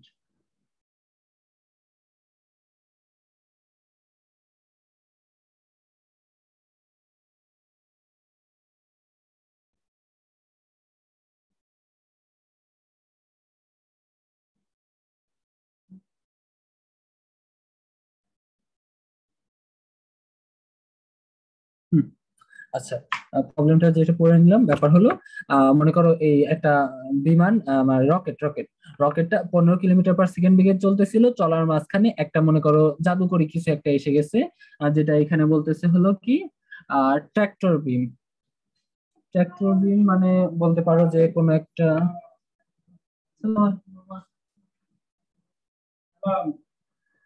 আচ্ছা, তো যেটা বলতেছিলাম যে একটা ট্র্যাক্টর বিম মানে মনে করো একটা এলিয়েন একটা শিপ। ওকে, এলিয়েনের একটা শিপ কি করছে, এই দিক বরাবর মনে করো এক্স এক্সিস বরাবর চলতেছিল 15 কিলোমিটার/সেকেন্ড বেগে।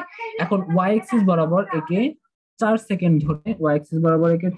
ধরে 4.2 কিলোমিটার/সেকেন্ড স্কোয়ার একটা ত্বরণ দিচ্ছে। ওকে, এগুলো আমি ধীরে ধীরে লিখে ফেলতে শুরু করি।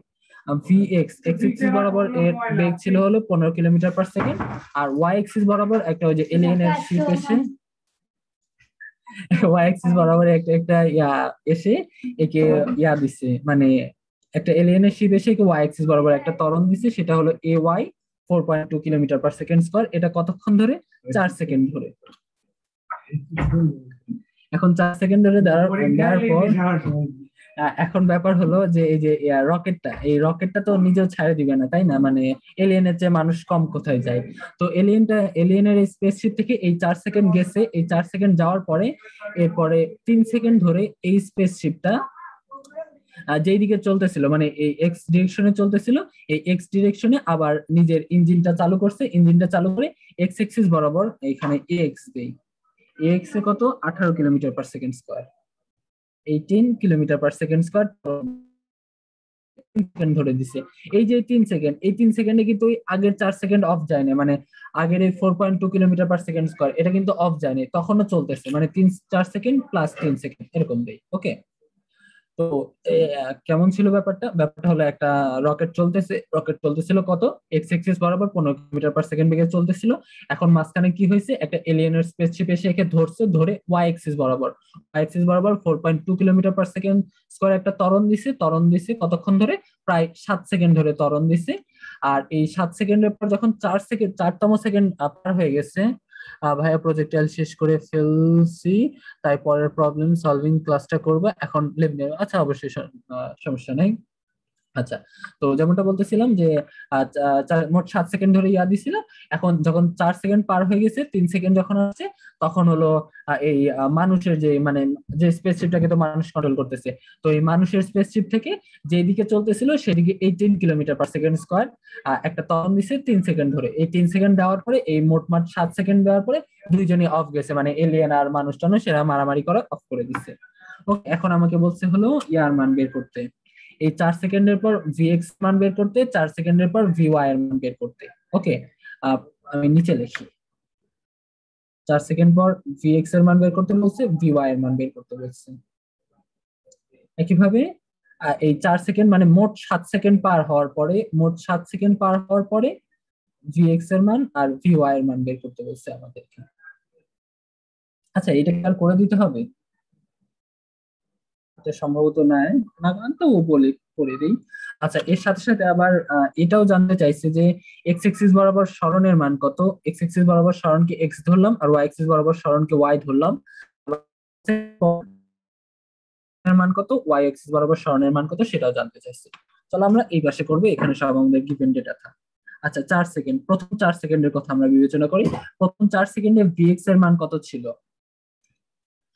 15 কিলোমিটার পার সেকেন্ড। আচ্ছা, এই 15 কিলোমিটার পার সেকেন্ড এখানে কি কোনো এক্স এক্সিস বরাবর ত্বরণ কাজ করছে প্রথম 4 সেকেন্ডে? না ভাইয়া।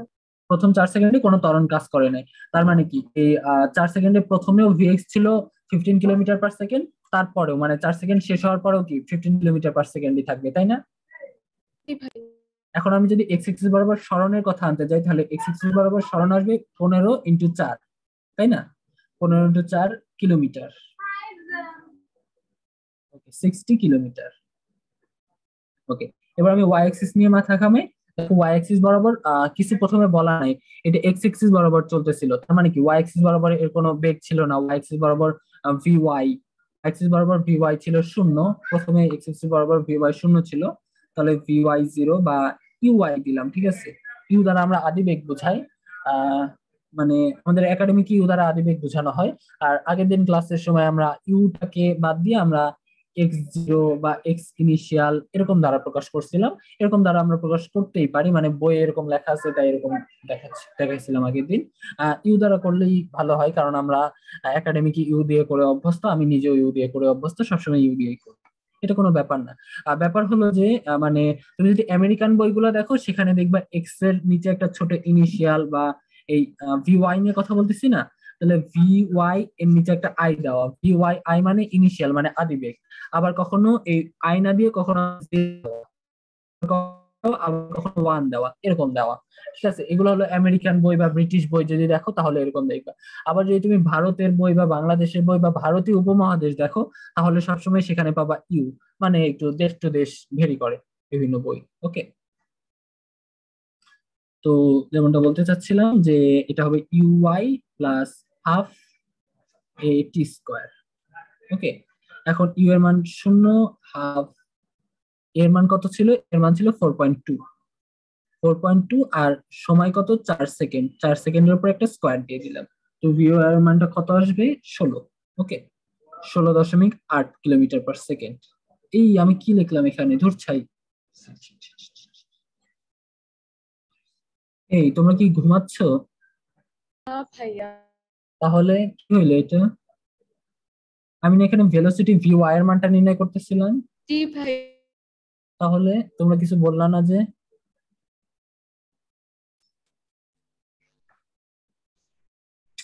সবগুলো দুষ্ট হয়ে গেছে। আচ্ছা, তাহলে এটা কি হবে? ইউআই প্লাস এটি। ওকে, ইউআই প্লাস এটি। ইউআই এর মান কত? ইউআই এর মান প্রথমে ছিল 0, এক্সেলারেশনের মান হলো 4.2, আর সেকেন্ড হলো 4 সেকেন্ড। তাহলে দিন শেষে 4 সেকেন্ড পর, দিন শেষে না, মাত্র 4 সেকেন্ড শেষে 16.8 কিলোমিটার পার সেকেন্ড বেগ হবে। আর ওয়াই এক্সিস বরাবর সরণের মান কত হবে? ওয়াই এক্সিস বরাবর সরণের মান হবে UI plus half A Y T square. A Y T square থেকে কত আসবে? ইউআই এর মান 0, হাফ 4.2 ইন্টু টি হলো 4 এর স্কোয়ার। ওকে, ইউআই এর মানটা কত আসবে দেখি নি, 33.6, 33.6 কিলোমিটার। ওকে, তো আশা করি বোঝা গেছে।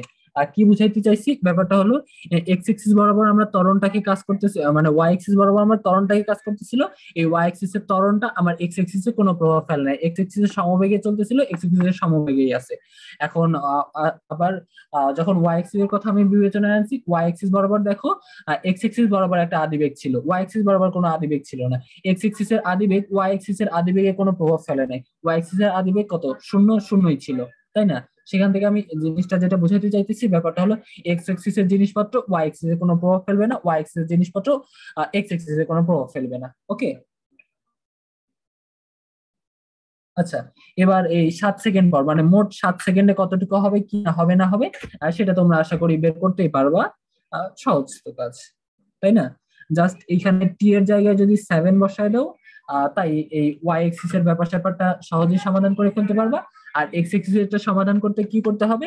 এক্স এক্সিস এর সমাধান করার জন্য ওই এই সূত্রগুলো, এই যে ভি ইউ ওয়াই এর জায়গায় হবে ইউ এক্স, মানে এক্স এক্সিস বরাবর বিশ্লেষণ করতেছে যেহেতু, তাহলে V x equal to you x plus এটি, এই টি টাইমের মানটা হবে 3 সেকেন্ড। ওকে, টাইমের মানটা 3 সেকেন্ড বসায় দিব, আর এক্সেলারেশন এ ওয়াই এর জায়গায় বসাবো কি এক্স 1.8, মানে 1.8 না 18 কিলোমিটার পার সেকেন্ড স্কয়ার বসায় দিলে এক্স এক্সিস বরাবর সরণ, তারপরে বেগ এসবের মান পেয়ে যাবে। তো আমি কি আবার করে দিব না তোমরা পারবা? আশা করি পারবা। আমরা পারবো ভাইয়া। আচ্ছা, আমি একটু লেট করে ফেলছি, আমার 10টা থেকেই শুরু করা উচিত ছিল। আজকের ক্লাসটা একটু সুন্দর করে নেওয়ার ইচ্ছা ছিল, আশা করি এখনো টাইম আছে। 11টা 15 পর্যন্ত গেলে আশা করি তোমরা কেউ কিছু মনে করবা না। সমস্যা হবে কি? না ভাইয়া।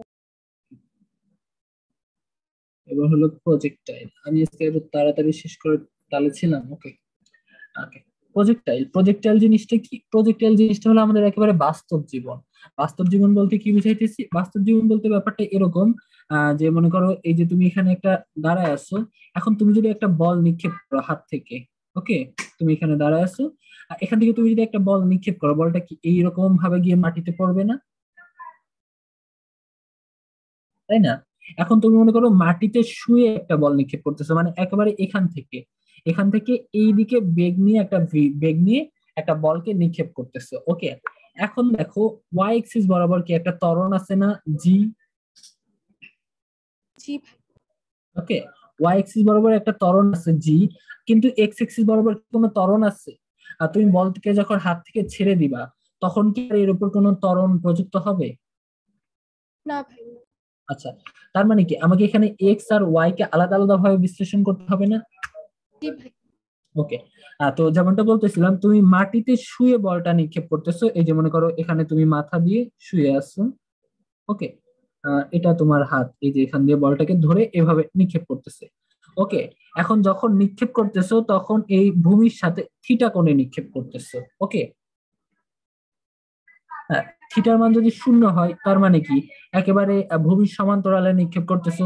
থিটার মান যদি 90 হয়, 90 মানে কি একেবারে ওয়াই এক্সিস বরাবর নিক্ষেপ করতেছো, হতেই পারে, তাই না?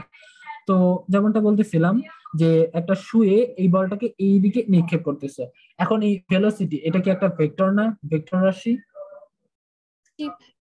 যেহেতু এটা একটা ভেক্টর রাশি, তো এটাকে আমরা এক্স আর ওয়াই আলাদাভাবে বিশ্লেষণ করার দরকার আছে, তাই না? তো আমাদের এই ভেক্টরটাকে প্রথমেই ভাগ করে নেওয়া উচিত না এক্স আর ওয়াই? জি ভাইয়া। ওকে, এই ভেক্টরটাকে আমাদের আগে এক্স আর ওয়াই ভাগ করে নেওয়া উচিত। তাহলে আমরা যদি জিনিসটাকে এক্স আর ওয়াই ভাগ করে নেই, তাহলে এক্স এক্সিস বরাবর কত আসবে? ভি এক্স এর মানটা বলো তো আমাকে, ভি বলো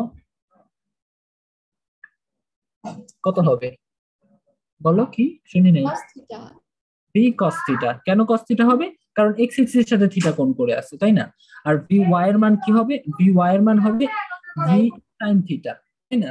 ওকে, আচ্ছা, এটা গেল। এবার আমি একটু পাশে লিখবো, আমার এই দুটা দরকার হবে। আচ্ছা, এখন আচ্ছা, এখন আমরা এটা নির্ণয় করি যে এই ইয়াটা কতক্ষণ ইয়াতে থাকবে, কতক্ষণ এই বলটা ভেসে থাকবে, মানে বাতাসে ভেসে থাকবে। ঠিক আছে, মানে উত্থানকাল টি এর মানটা আমরা নির্ণয় করব। ওকে, আচ্ছা, উত্থানকাল টি এর মানটা নির্ণয় করার জন্য আমি ওই একই 2u/g ওই সূত্রটাই ফেলাবো, কিন্তু ফেলানোর সময় এখন দেখো তখন কি আমি বস্তুটাকে সরাসরি ওয়াই এক্সিস এ নিক্ষেপ করতেছিলাম না, জি ভাইয়া। তাই আমি Y equal to just Y ধরে নিছিলাম। ঠিক আছে, এখন ব্যাপারটা হলো আমি বস্তুটাকে সরাসরি উপরের দিকে বা ওয়াই এক্সিস এ নিক্ষেপ করতেছি না, আমি বস্তুটাকে একদম থিটা কোণ করে নিক্ষেপ করতেছি। এখন থিটা কোণ করে নিক্ষেপ করলে আমরা ডিরেক্ট ওই ইউ এর মানটা বা এখানে যেটা আমাদের ভি, এই ভি এর মানটা বসাই দিতে পারবো না। আমাদেরকে কি বসাইতে হবে? আমাদেরকে বসাইতে হবে ওয়াই এক্সিস বরাবর লম্বালম্বি, মানে ওয়াই এক্সিস বরাবর কোনটা কাজ করতেছে আমাদেরকে জাস্ট সেটাই বসাইতে হবে। বুঝতে পারছি? জি ভাইয়া। ওকে, তো ওয়াই এক্সিস বরাবর কত? V sine theta, 2 V sine theta divided by জি। ওকে, বুঝতে পারছি? জি ভাইয়া। এটা হলো ভি সাইন থিটা। আচ্ছা, এখন আমি এটা নির্ণয় করব যে এটা এক্স এক্সিস বরাবর কত দূরত্ব অতিক্রম করবে। ঠিক আছে, তুমি এই যে এখানে দাঁড়ায় এখান থেকে এই পর্যন্ত একটা বল নিক্ষেপ করছিলা, এখন এক্স এক্সিস বরাবর এটা কত দূরত্ব অতিক্রম করবে সেটা আমরা নির্ণয় করব। এখন এক্স এক্সিস বরাবর এই জিনিসটাকে আর দ্বারা প্রকাশ করা হয়। আর দিয়ে কি বোঝায়? আর দিয়ে বোঝায় হলো রেঞ্জ, রেঞ্জ বা পাল্লা।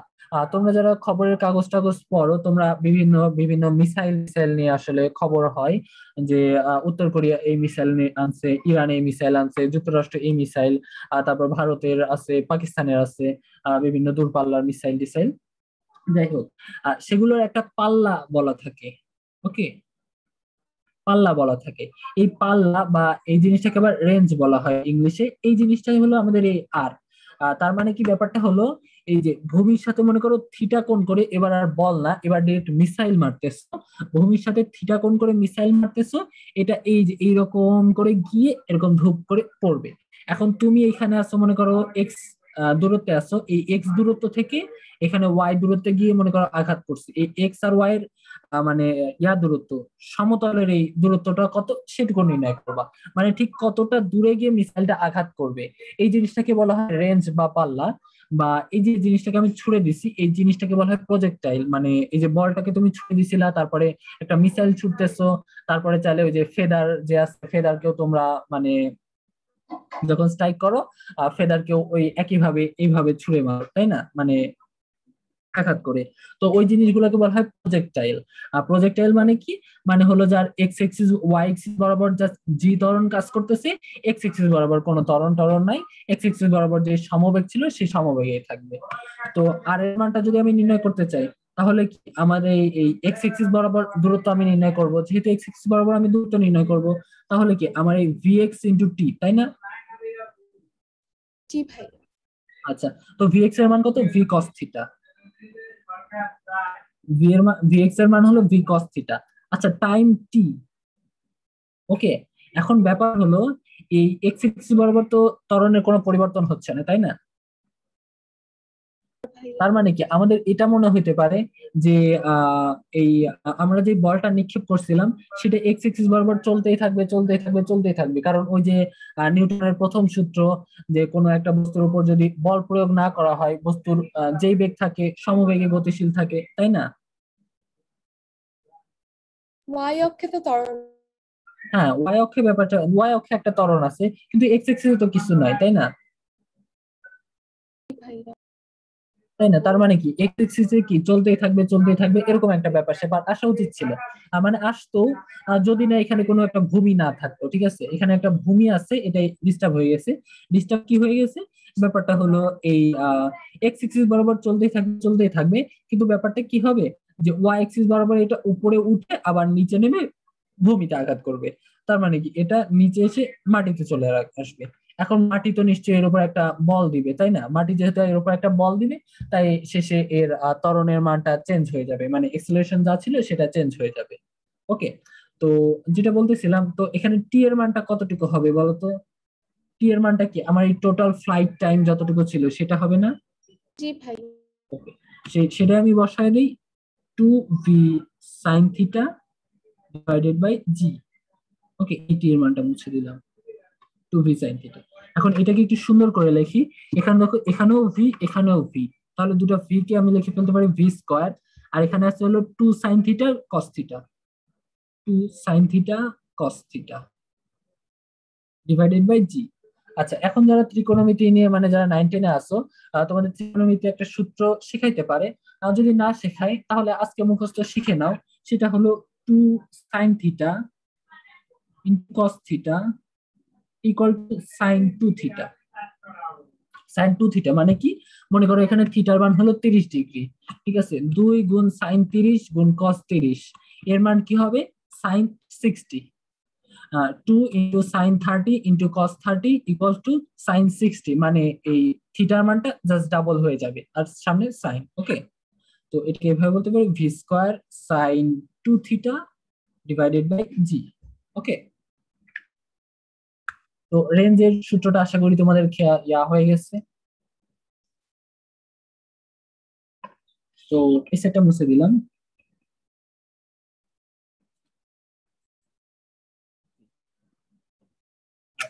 এরপরে আমরা এইচ নির্ণয় করব। এইচ বলতে আমি কি বুঝাইতেছি, এইচ হলো বস্তুটা সর্বোচ্চ কতটুকু উপরে উঠবে। এই যে আমাদের প্রজেক্টাইলটা থ্রো করছিলাম এইরকম ভাবে চলে গেছিল না, এইরকম ভাবে যাওয়ার সময় এই যে দেখতেছি এটা হলো একটা সর্বোচ্চ পয়েন্ট। তো ভূমি থেকে কতটুকু সর্বোচ্চ উচ্চতায় উঠবে, তাই না? আচ্ছা বলতো, এই যে ভূমি থেকে সর্বোচ্চ উচ্চতায় উঠবে, এটা কি এক্স এক্স, মানে এটা কোন এক্সিস এর সাথে একটা মাথা ঘামানোর ব্যাপার স্যাপার আছে? Y axis. এটা হলো ওয়াই এক্সিস এর সাথে একটা মাথা ঘামানোর ব্যাপার স্যাপার আছে। তো তোমরা যারা মুখস্থ সূত্র জানো, সেটা হলো সর্বোচ্চ উচ্চতার সূত্রটা হলো এরকম, you square divided by 2g, মানে যখন আমি একদম ভূমির সমান্তরালে এইভাবে নিক্ষেপ করতেছিলাম, ঠিক আছে? তো এখন তো আমি আর ডিরেক্ট আর ইউ স্কোয়ার লিখতে পারি না, এখন আমার হলো ওয়াই এক্সিস বরাবর যে টার্মটা ছিল, কি ছিল, এই যে ভি ওয়াই ইকুয়াল টু ছিল ভি সাইন থিটা, তাই না? ওয়াই এক্সিস বরাবর যে আমাদের টার্মটা ছিল সেটা ইউজ করতে হবে। আর যারা মুখস্থ সূত্র জানো না, আজকে মুখস্থ করার দরকার নাই, আমি দেখাই দিই। সেটা হলো ভি ওয়াই, এখানে ফাইনাল দিলাম, ওকে, ভি ওয়াই ফাইনাল আর V Y initial minus 2gh। এখানে এইচটা কি, এইচটা হলো সর্বোচ্চ উচ্চতা। এখন সর্বোচ্চ উচ্চতাটাই একদম চূড়ান্ত বেগ, ভি ওয়াই ফাইনাল মানে ওয়াই এক্সিস বরাবর ফাইনাল বেগটাকে আমি নির্দেশ করতেছি ভি ওয়াই এফ দিয়ে। এখন ওয়াই এক্সিস বরাবর যদি এটা ফাইনাল বেগ হয়, তাহলে সর্বোচ্চ উচ্চতায় ফাইনাল বেগটা নিশ্চয়ই 0 হবে, তাই না? সর্বোচ্চ উচ্চতায় ফাইনাল বেগটা হবে 0। তাহলে ভি ওয়াই ইনিশিয়াল হবে হলো এই, আচ্ছা এই সবগুলোর উপর স্কয়ার ছিল, দিতে ভুলে গেছি, V Y initial equal to minus 2gh। তো আমার এই এইচ এর মানটা আমি কি হবে, এইচটা হলো এখানে এইচ রেখে দিলাম, এই যে 2gh, মানে এই 2gh টা এই পাশে আনলাম, আর ভি ওয়াই ইনিশিয়ালের উপর একটা স্কয়ার ছিল। এখন আমাদের এই এইচটা দরকার, যেহেতু আমাদের এইচটা দরকার, তাহলে এই 2g এই টার্মটাকে ওই পাশে ভাগ অবস্থায় নিয়ে যেতে পারি, নিয়ে গেলাম ওই পাশে ভাগ অবস্থায়, সেটা হলো 2g। এখন আমাদের ভি ওয়াই ইনিশিয়ালের মান কত ছিল, আই কি করো মাওয়া, ভি ওয়াই ইনিশিয়ালের মান ছিল আমাদের ভি সাইন থিটা, তাহলে ভি সাইন থিটা এর উপর হলো whole square divided by 2g, তাই না? তো এই জিনিসটাকে এই হোল স্কয়ার না দিয়ে ভি স্কয়ার সাইন স্কয়ার এভাবে লিখতে পারি, কোনো ব্যাপার না। ওকে, বোঝা গেছে সর্বোচ্চ উচ্চতা এইচ এর যে সূত্রটা? জি ভাইয়া। ওকে, আচ্ছা এখন ব্যাপারটা হলো হ্যাঁ, এখন হলো এই এক্স আর ওয়াই এক্সিস এর একটা কানেকশন তৈরি করতে হবে, ঠিক আছে? এক্স আর ওয়াই এক্সিস এর কানেকশন কেন কিভাবে কেন তৈরি করে সেটা একটু বলি, মানে একটু বাস্তব জীবনে আসি। আমার এই সূত্রগুলো কি লিখে নিবা তোমরা? চাইলে এই সূত্রগুলো লিখে নিতে পারো, খুবই ইম্পর্টেন্ট সূত্র, কারণ কথায় কথায় আমাদের এই সূত্রগুলো লাগবে, একেবারে মুখস্থ বসাবো আমরা সূত্র বলতে গেলে। মুছিয়ে দিলাম নাকি, রাখবো না লিখে মুছবো? নিয়েছি। লিখে নিয়েছি, মুছে দিলাম। Okay. আচ্ছা একটা আচ্ছা, জিনিস, এগুলো কোন বই থেকে পড়াইতেছেন? জি বুঝলাম না। কোন বই থেকে পড়াইতেছেন? এটা এইচআরকে ফিজিক্সে আছে, মানে তোমাদেরকে যে 4টা বই দিচ্ছি, মানে 4টা না 3টা বই দিচ্ছি, physics for scientist and engineers, এই বইটা দিতে পারি না, কারণ এই বইটা ড্রাইভে আপলোড করার পর বইটাতে কি রিপোর্ট আসে, মানে ব্যাপার হলো এই সব বইটার কপিরাইট একটু মারাত্মক ব্যাপার স্যাপার আছে। এই কপিরাইটের কারণে এই আমি যদি নিজের ড্রাইভেও আপলোড করি, তাহলে কপিরাইটের কারণে বই করাপ্ট হয়ে যায়। করাপ্ট হয়ে যায় বলতে আমি নিজে দেখতে পারবো কিন্তু কারোর সাথে শেয়ার করতে পারবো না। তো কারোর সাথে শেয়ার করতে পারবো না, মানে ব্যাপার হলো যে আমি যেই মানে বইগুলা তো অনেক দামি বই পড়ে, হ্যাঁ, বুঝতেছি, কপিরাইট। কপিরাইটের কারণে নাই হয়ে যায়। ব্যাপার হলো যে এই বইগুলো না, মানে পিডিএফ বইগুলো না টাকা দিয়ে কিনতে হয়, ঠিক আছে? পিডিএফ বইয়ের দাম সম্ভবত $120 দেখছিলাম, $120, 260 দিয়ে তুমি যেখানে বই পায়ে যাইতেছো, বই মানে হার্ড কপি, সেখানে তুমি যদি $120 দিয়ে যদি কিনতে যাও, তাহলে বুঝতেছো ফকির হয়ে যাবা। ওকে, আর যদি রিয়েল কপি কিনতে চাও, $260 যেটা বললাম সেটা হলো তো চোরাই কপি, যেটা নীলক্ষেতে পাওয়া যায়। আর যদি রিয়েল কপি কিনতে চাও, তাহলে ভলিউম 1 এর দামই পড়বে সিলেটে 1400। কি পাওয়া যায় নাকি? জি, এই বইগুলো কি সিলেটে পাওয়া যাবে?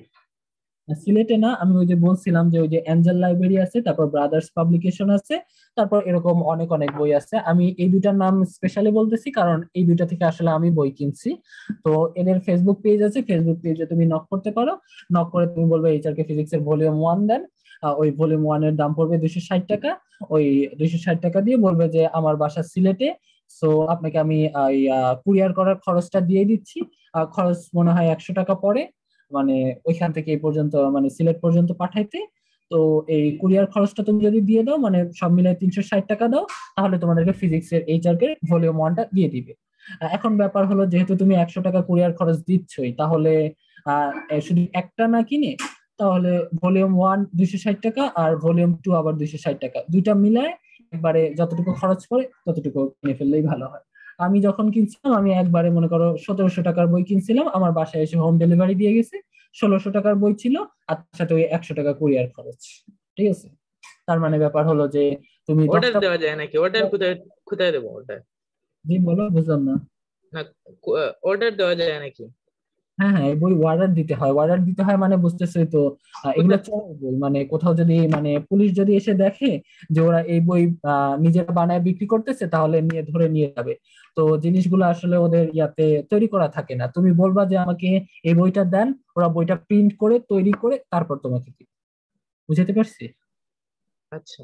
মানে দোকানে যে সেলফে সাজায় রাখে ব্যাপারটা এরকম না। ও, আচ্ছা দাঁড়াও, আমার আগে এই কম্পিউটার চার্জ দেওয়া প্রয়োজন, না তো হুট করে নাই হয়ে যাবো। 25%।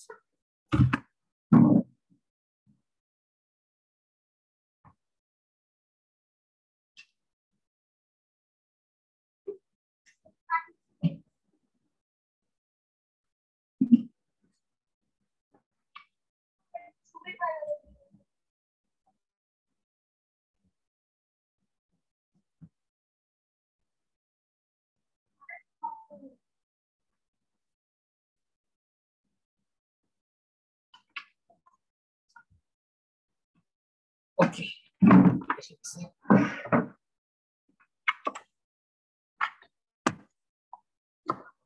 এটা মুছে ফেলি। আচ্ছা, এখন তোমাদেরকে যেটা আমি এক্স আর ওয়াই এর ভিতরে একটা কানেকশন আমি এস্টাবলিশ করতে চাইতেছি। এক্স আর ওয়াই এর কানেকশন এস্টাবলিশ করে আসলে কি হবে? আচ্ছা, এখন বলতে পারি। ব্যাপার হলো, আচ্ছা অবশ্যই ছিল রুমে। তো ব্যাপার হলো, ওই তোমরা ইডিয়েট সিনেমা দেখছো না? ইডিয়েট সিনেমায় কি হয়, ওই যে শ্রাবন্তী একটা মানে রিং হাত থেকে খুলে ছুঁড়ে মারে, ঠিক আছে? তারপর ওই অঙ্কুশকে বলে যে রিংটা তুলে আনো, ঠিক আছে? তো এখন গিয়ে তুলে আনতে বলে। এখন তোমার ক্ষেত্রে যদি বাস্তবে এটা হয়, তাহলে পানি খেয়ে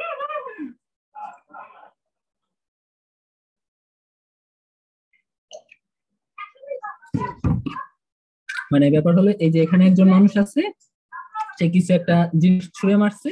এখানে মনে করো একটা নদী, ঠিক আছে? এখানে নদী, তুমি নদীর ভিতরে ঝাঁপ দিতে চাও না। এখন নদীর ভিতরে ঝাঁপ না দিতে চাই, তুমি কিভাবে ওই যে জিনিসটাকে তুলে আনতে পারবা, ধরে আনতে পারবা? তো এরকম এক্স আর ওয়াই এর কানেকশন তৈরি করে আমি দেখাবো যে কিভাবে জিনিসটাকে ধরে আনা যায়। ওকে, আচ্ছা এখন বেশি কথা না বলি, কারণ আচ্ছা, তো এখানে ওয়াই ইকুয়াল টু এই হয়ে গেল। আচ্ছা, ওয়াই ওয়াই ইকুয়াল টু কত হবে? ওয়াই ইকুয়াল টু হবে ভি ওয়াই। আরে কি কালি, ঠিক আছে তো, ভি ওয়াই মাইনাস হাফ জি টি স্কয়ার। আচ্ছা, ভি ওয়াই ইন্টু টি। ওকে, এই সূত্রটা তো বুঝতে পারছো। আমি ওয়াই এক্সিস বরাবর এখানে স্বরণের মানটা জাস্ট বের করতেছি, ঠিক আছে? এই ওয়াই এক্সিস বরাবর স্বরণের মান ভি ওয়াই কি হবে? V sine theta. আচ্ছা, এই টি টি এটা কত হবে? টিটা আমরা মাত্রই বের করছিলাম, ওই যে ক্যাপিটাল টি কত ছিল? 2v sine theta divided by G, R 2v sine theta divided by জি। এখন এই জিনিসটা আমি এখানে জাস্ট বসাই দিই। আচ্ছা, ব্যাপার কি, কোথাও ভুল হলো? ওকে, এই টি এর মানটা জাস্ট বসাই দিই। টি এর মানটা ওভাবে বসাবো না, ওভাবে বসাবো না, সরি সরি।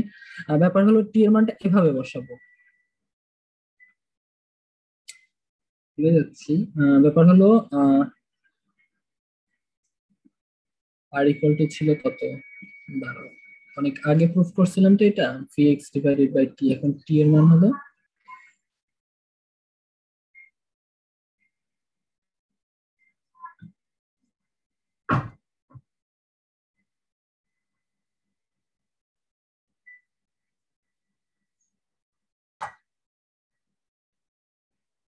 এক সেকেন্ড দাঁড়াও, আমি বই থেকে দেখে নিই।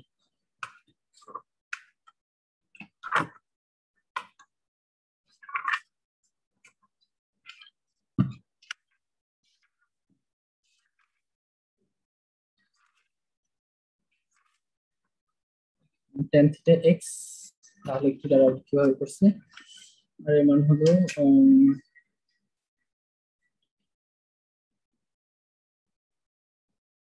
ঠিক আছে, বুঝতে পারছি।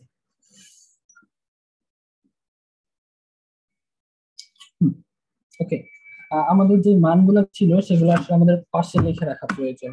পাশে না লিখে রাখলে আমি আবারও ভুলে যাব, আবারও অসুবিধা হতে পারে। 2v², এখানে 2 না, এভাবে লিখি,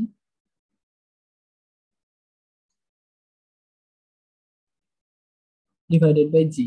এটা আমাদের একটা ছিল, এটা থাকার পরে আর কি ছিল, আর ব্যাপার হলো এখান থেকে আমি দেখেছিলাম এই 2 সাইন থিটা কস থিটা, এই জিনিসটাকে আমি এভাবে কাজ করতে পারি। সেটা হলো এই 2 সাইন থিটা কস থিটা, এই জিনিসটাকে লেখা যায় হলো সাইন 2 থিটা ডিভাইডেড বাই জি।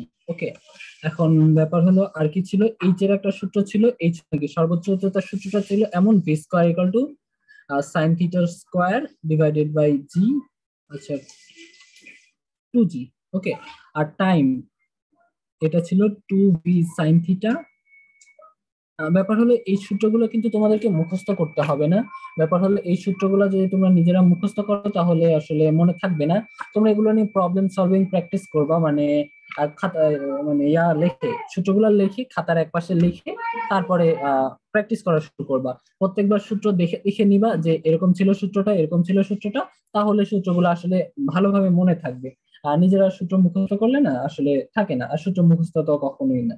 ওকে, আর সূত্র মুখস্থ চেয়ে সূত্র কিভাবে আসছে, মানে কখনো কাটটাই পড়লে বিপদে পড়লে যে সূত্র মনে পড়তেছে না, তখন কিভাবে আসছে সেটা মনে রাখাটা বেশি জরুরি। আচ্ছা, তো আমি কি করতেছিলাম, আমি এরকম একটা সূত্র শিখছিলাম, V Y T minus half A Y T এর স্কোয়ার। এ ওয়াই না লিখে ওই যে জি এর লিখতে পারি, তাই না, জি। এখন ব্যাপার হলো এই যে দেখো আমার এখানে রেঞ্জ আর দেওয়া আছে, আমি কি করতে চাইতেছি, আমি এক্স আর ওয়াই এর একটা কম্বিনেশন করতে চাইতেছি। এক্স আর ওয়াই এর কম্বিনেশন করলে কি হবে, আমি একটা জাদুকরী একটা সমীকরণ পেয়ে যাব। এই জাদুকরী সমীকরণের মাধ্যমে কি হবে, ওই যে ওই মহামূল্যবান বস্তুটাকে আমি খুব সহজেই ধরতে পারবো, ক্যাচ করতে পারবো। ওকে, তো ব্যাপারটা করার জন্য কি করতে হবে, আমি টাইম টিটাকে চেঞ্জ করব।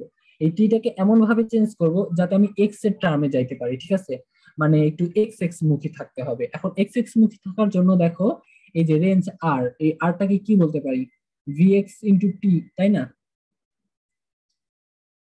ওকে, এখন আমি দেখো এই যে অলরেডি এক্স এর টার্মে চলে আসছি, আমি যদি এখানে টি এর মানটা এইখানটা বসায় দিতে পারি, মানে এই যে T equal to VX by আর, তাই না। এখন আমি যদি এই জিনিসটা নিয়ে এই টি এর জায়গায় বসায় দেই, তাহলে কি আমি একটা ওয়াই এর সমীকরণের ভিতরে এক্স এর একটা টার্ম ঢুকাই দিতে পারবো না? হ্যাঁ, অবশ্যই পারবো। So VX divided by R. So VY কত, ভিওয়াই হলো আমাদের ভি সাইন থিটা, ভিএক্স কত, ভিএক্স হলো ভি কস থিটা। আচ্ছা, আর কত, আর হলো এই যে পাশে দেওয়া আছে V square sine 2 theta divided by জি, কি আসলে ছিল,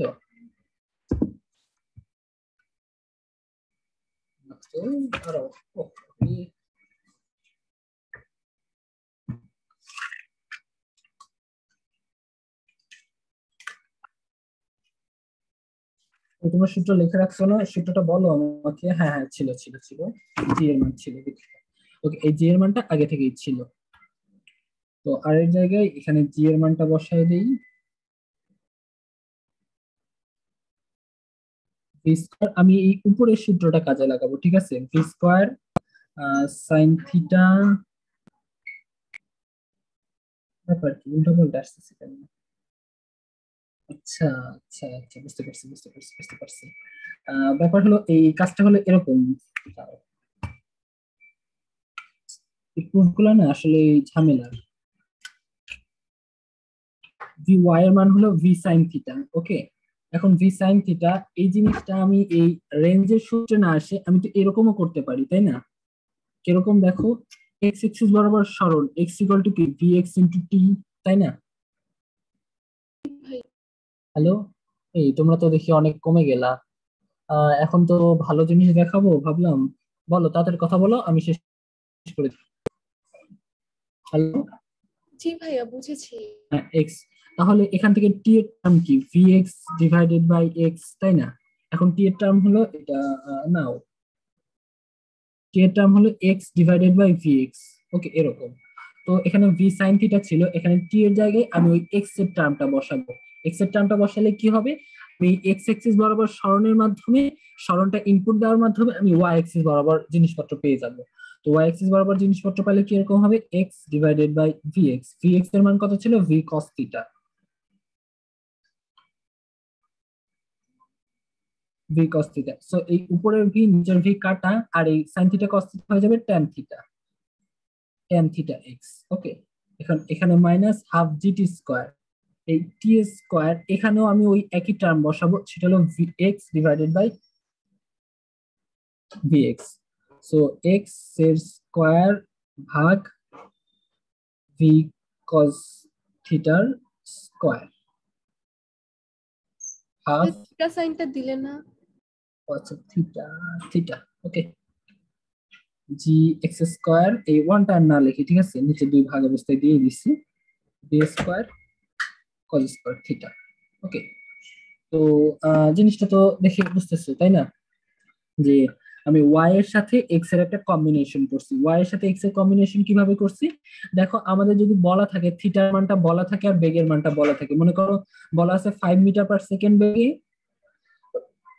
5 মিটার পার সেকেন্ড বেগে মনে করো 45 ডিগ্রি কোণে ছুড়ে মারা হয়েছে, 5 মিটার পার সেকেন্ড বেগে 45 মিটার পার সেকেন্ড বেগে ছুড়ে মারা হয়েছে। এখন ছুড়ে মারলে ব্যাপারটা কিরকম এসে দাঁড়াবে, তোমাদেরকে বলবে যে এখন এখান থেকে এই যে যাত্রাপথ, মানে এখান থেকে ছুড়ে মারা হয়েছিল, এখান থেকে সামনের দিকে 2 মিটার গেলাম, এখন বস্তুটা কতটুকু উপরে আছে তোমাকে নির্ণয় করতে বলছে। তুমি জাস্ট এই যে থিটার মানটা ইনপুট দাও, 45 ডিগ্রি ইনপুট দাও, ভি এর মানটা 45, থিটার মান যে 45 ডিগ্রি সেটা বসায় দাও, তারপরে ভি এর মানটা 5 মিটার পার সেকেন্ড 5 বসায় দাও, আর এক্স এর মান 2 বসায় দাও, তুমি ওয়াই এক্সিস বরাবর কতটুকুতে আছে পেয়ে যাবা। মানে ওয়াই এক্সিস বরাবর উচ্চতা তখন হতে পারে 3 মিটার। ওকে, এখন তোমাকে আবার বললো, এখন এই যাত্রাপথ থেকে মনে করো 5 মিটার দূরে আসছি। ওকে, এখন এই 5 মিটার দূরে তাহলে ওয়াই এক্সিস বরাবর কতটুকু উপরে আছে, মানে উচ্চতা কতটুকুতে আছে। তো তুমি একইভাবে এই ওই থিটার মান তো ওই একই থাকবে 45 ডিগ্রি আর 5 মিটার পার সেকেন্ড ভি এর মান, তোমরা জাস্ট 5টা এটা ইনপুট দিয়ে দিবা, খুব সহজেই তোমরা পেয়ে যাবা কি, খুব সহজেই তোমরা এই ওয়াই এক্সিস বরাবর কতটুকুতে আছে সেটা পেয়ে যাবা। ওকে, কি ভাইয়া? ওকে মুছে দিলাম। তো এটা দিয়ে কি হবে, এটা দিয়ে দেখো তুমি একটা কম্বিনেশন করতে পারবা, মনে করো এখান থেকে ছুঁড়ে মারছে, ঠিক আছে, এখান থেকে ছুঁড়ে মারছে, এখন এইখানে কতটুকু উপরে আছে এটা হলো ওয়াই, আর এখান থেকে তুমি মনে করো দৌড়ায় এই নদীর একেবারে পাড়ে আসলা, দৌড়ায় নদীর পাড়ে আসার পরে কি হবে, এখন মনে করো একটু সামনে আগায় গেছে, এখান থেকে তাহলে তো সহজেই ধরতে পারবা, মনে করো আর একটু সামনে আগায় গেছে, এখন আগায় গেলে এই দিক বরাবর এক্স আর এই দিক বরাবর ওয়াই। ওকে, এখন এইভাবে তোমার কি একটা লাঠি দিয়ে, মানে লাঠি বা এরকম টাইপের যে থাকে না যে ধরে, মানে কি বলবো, পোকা টোকা ধরে ওরকম একটা জালের মতো থাকে, ওইরকম একটা জালি ইয়ার সামনে একটা লাঠির মাথায় লাগায় এরকম ভাবে ধরবা, তাহলে খুব সহজে পানিতে পড়ার আগেই তুমি ক্যাচ করে ফেলতে পারবা, তারপরে কি জীবন সার্থক হয়ে যাবে, এরকম একটা টাইপ ব্যাপার স্যাপার। তো আশা করি বোঝা গেছে জিনিসটা, এই কি ভাই? সমীকরণটা। আচ্ছা, এই সমীকরণের একটা স্পেশাল ব্যাপার স্যাপার আছে। স্পেশাল ব্যাপার স্যাপার কি, দেখো এখানে তোমাকে যদি এক্স এর মান বলে দেয়, তারপর থিটার মান বলে দেয়, তুমি কি আর ওয়াই এর মানও বলে দিল, ঠিক আছে, তুমি কি ভি এর মান বের করতে পারবা না?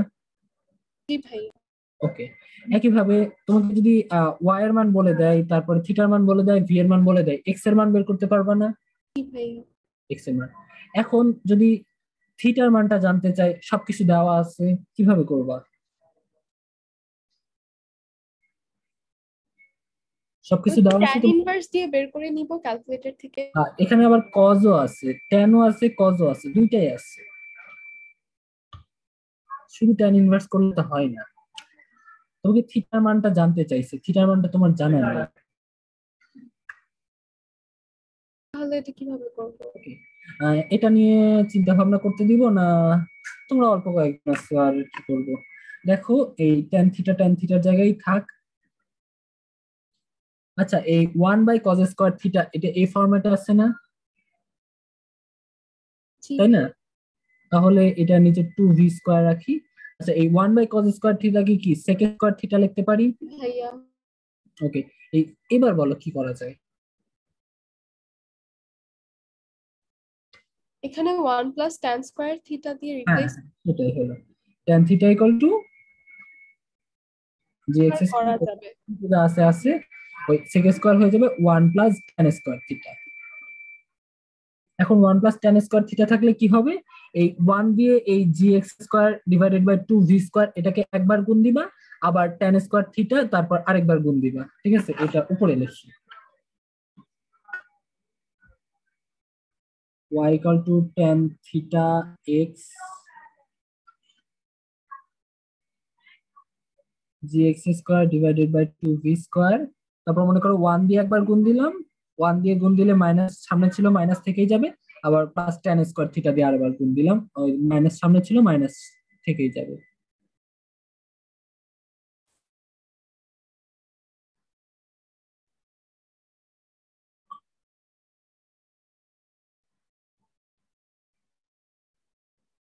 আচ্ছা এবার বলো আমি কিভাবে থিটার মান পেতে পারি, আবার বলো। tan ইনভার্স করে tan ইনভার্স, tan এর মানটা আমরা কিভাবে পাবো?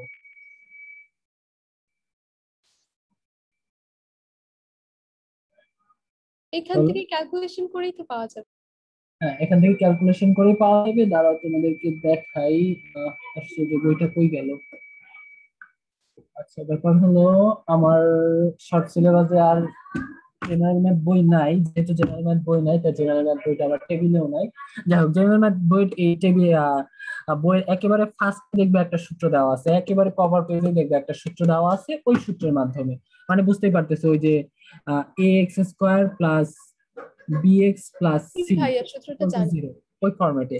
কারণ দেখো এটা হলো আমার একটা কনস্ট্যান্ট টার্ম, এই যে দেখো এটার সাথে এক্স মানে tan থিটা এটা তো আমাদের ভ্যারিয়েবল বা এটাই তো আমাদের জানতে চাও তাই না?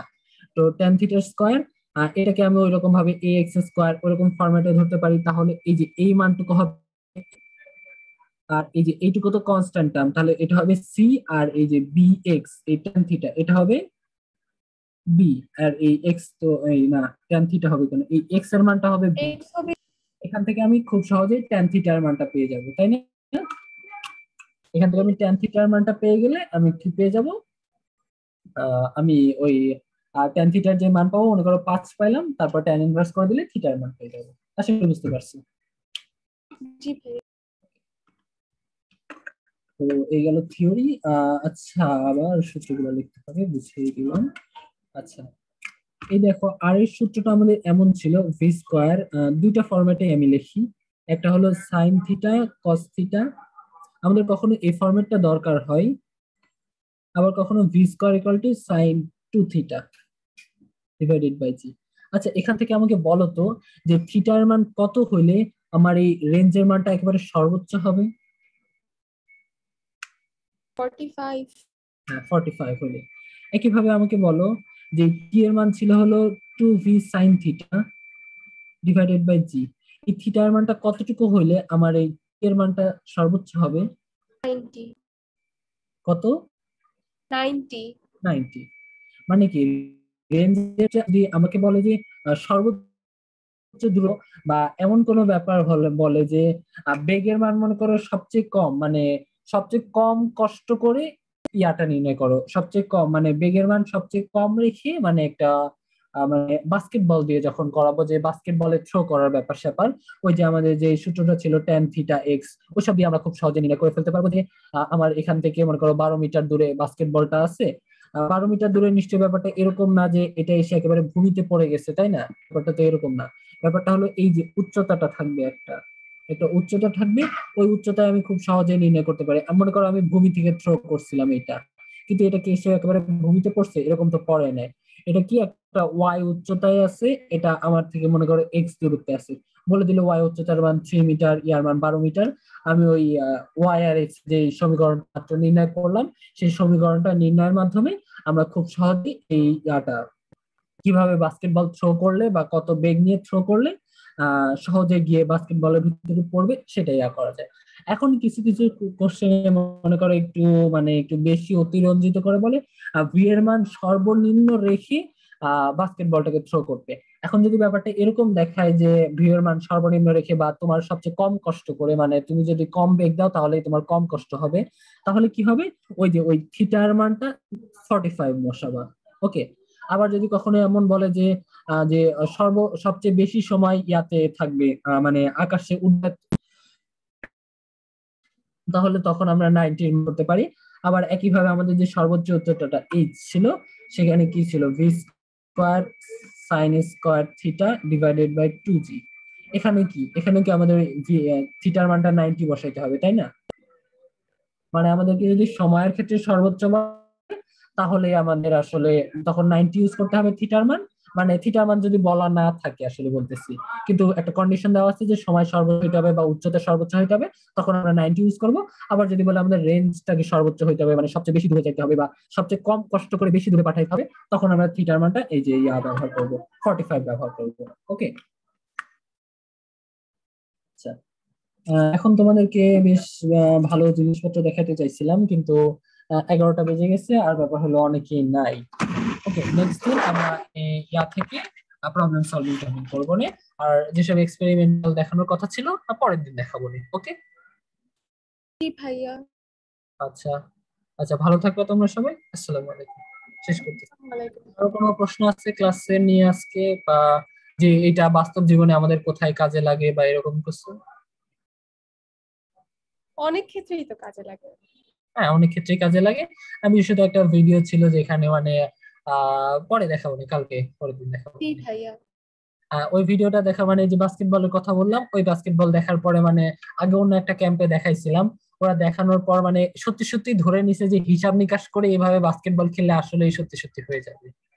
অনেক বাধা আছে তো, বাতাসের বাধা। হ্যাঁ, বাতাসের বাধা আছে। তাছাড়া এই বাতাসের বাধাকে কাটায় ফেলার জন্য একটা সফটওয়্যার আছে, মানে একটা ওয়েবসাইট আছে, যেখানে ওয়েবসাইটে তুমি যদি এইভাবে ভি এর মান ইনপুট দাও, তারপরে ওই এক্স ওয়াই এসবের মান ইনপুট দিয়ে দাও, খুব সহজে ও বলে দিবে যে এটা কিভাবে কিভাবে যাইতে পারে।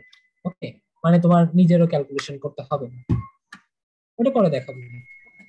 ওটা ওই যে তোমার ওই ক্ষেত্রে কাজে লাগবে, যখন ওই যে মনে করো আংটি ছুঁড়ে মারছে, তোমাকে দৌড়ায় যায় আংটি ধরতে হবে, তখন তো এত বসে ক্যালকুলেশন করার সময় নেই, কিন্তু আংটি না ধরতে পারলে তো তোমার জীবন ব্যর্থ হয়ে যাবে, তাই না?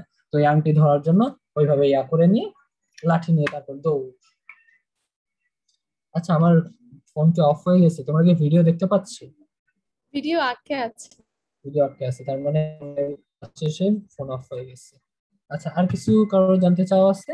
আর ব্যাপার হলো রেকর্ডিং তো দিয়ে দিব। আর ওই যে ওই ক্লাসগুলো তোমরা দেখতে থাকো, ওই ক্লাসগুলোতে যদি কোনো অসুবিধা হয়, কোশ্চেন বুঝতে অসুবিধা হয়, তাহলে অবশ্যই ক্লাসে বলবা। জি ভাইয়া। ওকে।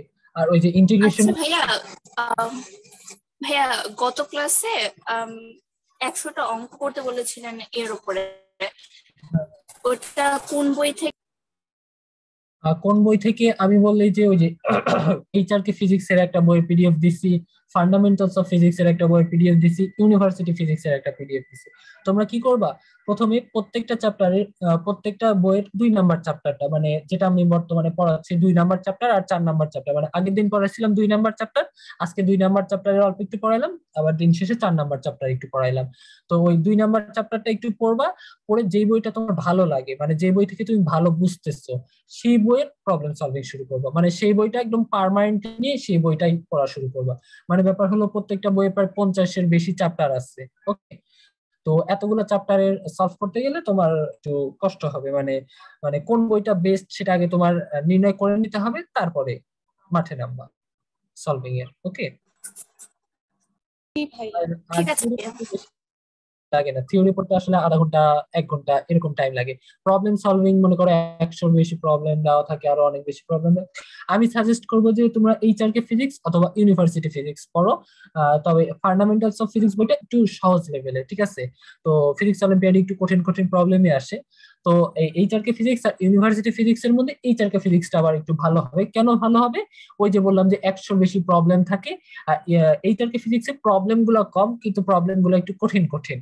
আর ইউনিভার্সিটি ফিজিক্সে বুঝেই তো যে ইউনিভার্সিটি লেভেলের জন্য তৈরি করা, যেহেতু ইউনিভার্সিটি লেভেলের জন্য তৈরি করা, সুতরাং এখানে প্রবলেম গুলো অনেক কঠিন কঠিন দেওয়া থাকে, আবার প্লাস অনেক অনেক অনেক দেওয়া প্রবলেম, ঠিক আছে? প্রত্যেকটা চ্যাপ্টারে প্রায় 100, তারপরে 100-র বেশি প্রবলেম। তুমি যদি বেসিকটাকে ভালো করতে চাও, বেশি প্র্যাকটিস করতে চাও, অবশ্যই ইউনিভার্সিটি ফিজিক্স তোমার জন্য ভালো। তবে একটু শর্টকাটের জন্য এইচআরকে ফিজিক্স যথেষ্ট আছে। আর কি কারো কিছু বলার আছে? আর ওই যে তোমাদেরকে আমি ইন্টিগ্রেশনের পিডিএফটা দিয়ে দিছি, তো কারো যদি শেখার ইচ্ছা থাকে, আর সবাই তো নিজে নিজেই শেখে তাই না, নিজে নিজেই বই পড়ে শেখে ইন্টিগ্রেশন ডিফারেন্সিয়েশন। সো ডিফারেন্সিয়েশনের পিডিএফটাও পড়বা, এরপরে ইন্টিগ্রেশনটা তো আপাতত পড়াইতেছি না, আর ইন্টিগ্রেশনের পিডিএফটাও পড়ে দেখবা। কোথাও যদি বুঝতে অসুবিধা থাকে তুমি ক্লাসে বলতে পারো, আর যেদিন ইন্টিগ্রেশন বুঝাবো সেদিন তো বুঝাবোই, তাই না? জি ভাইয়া।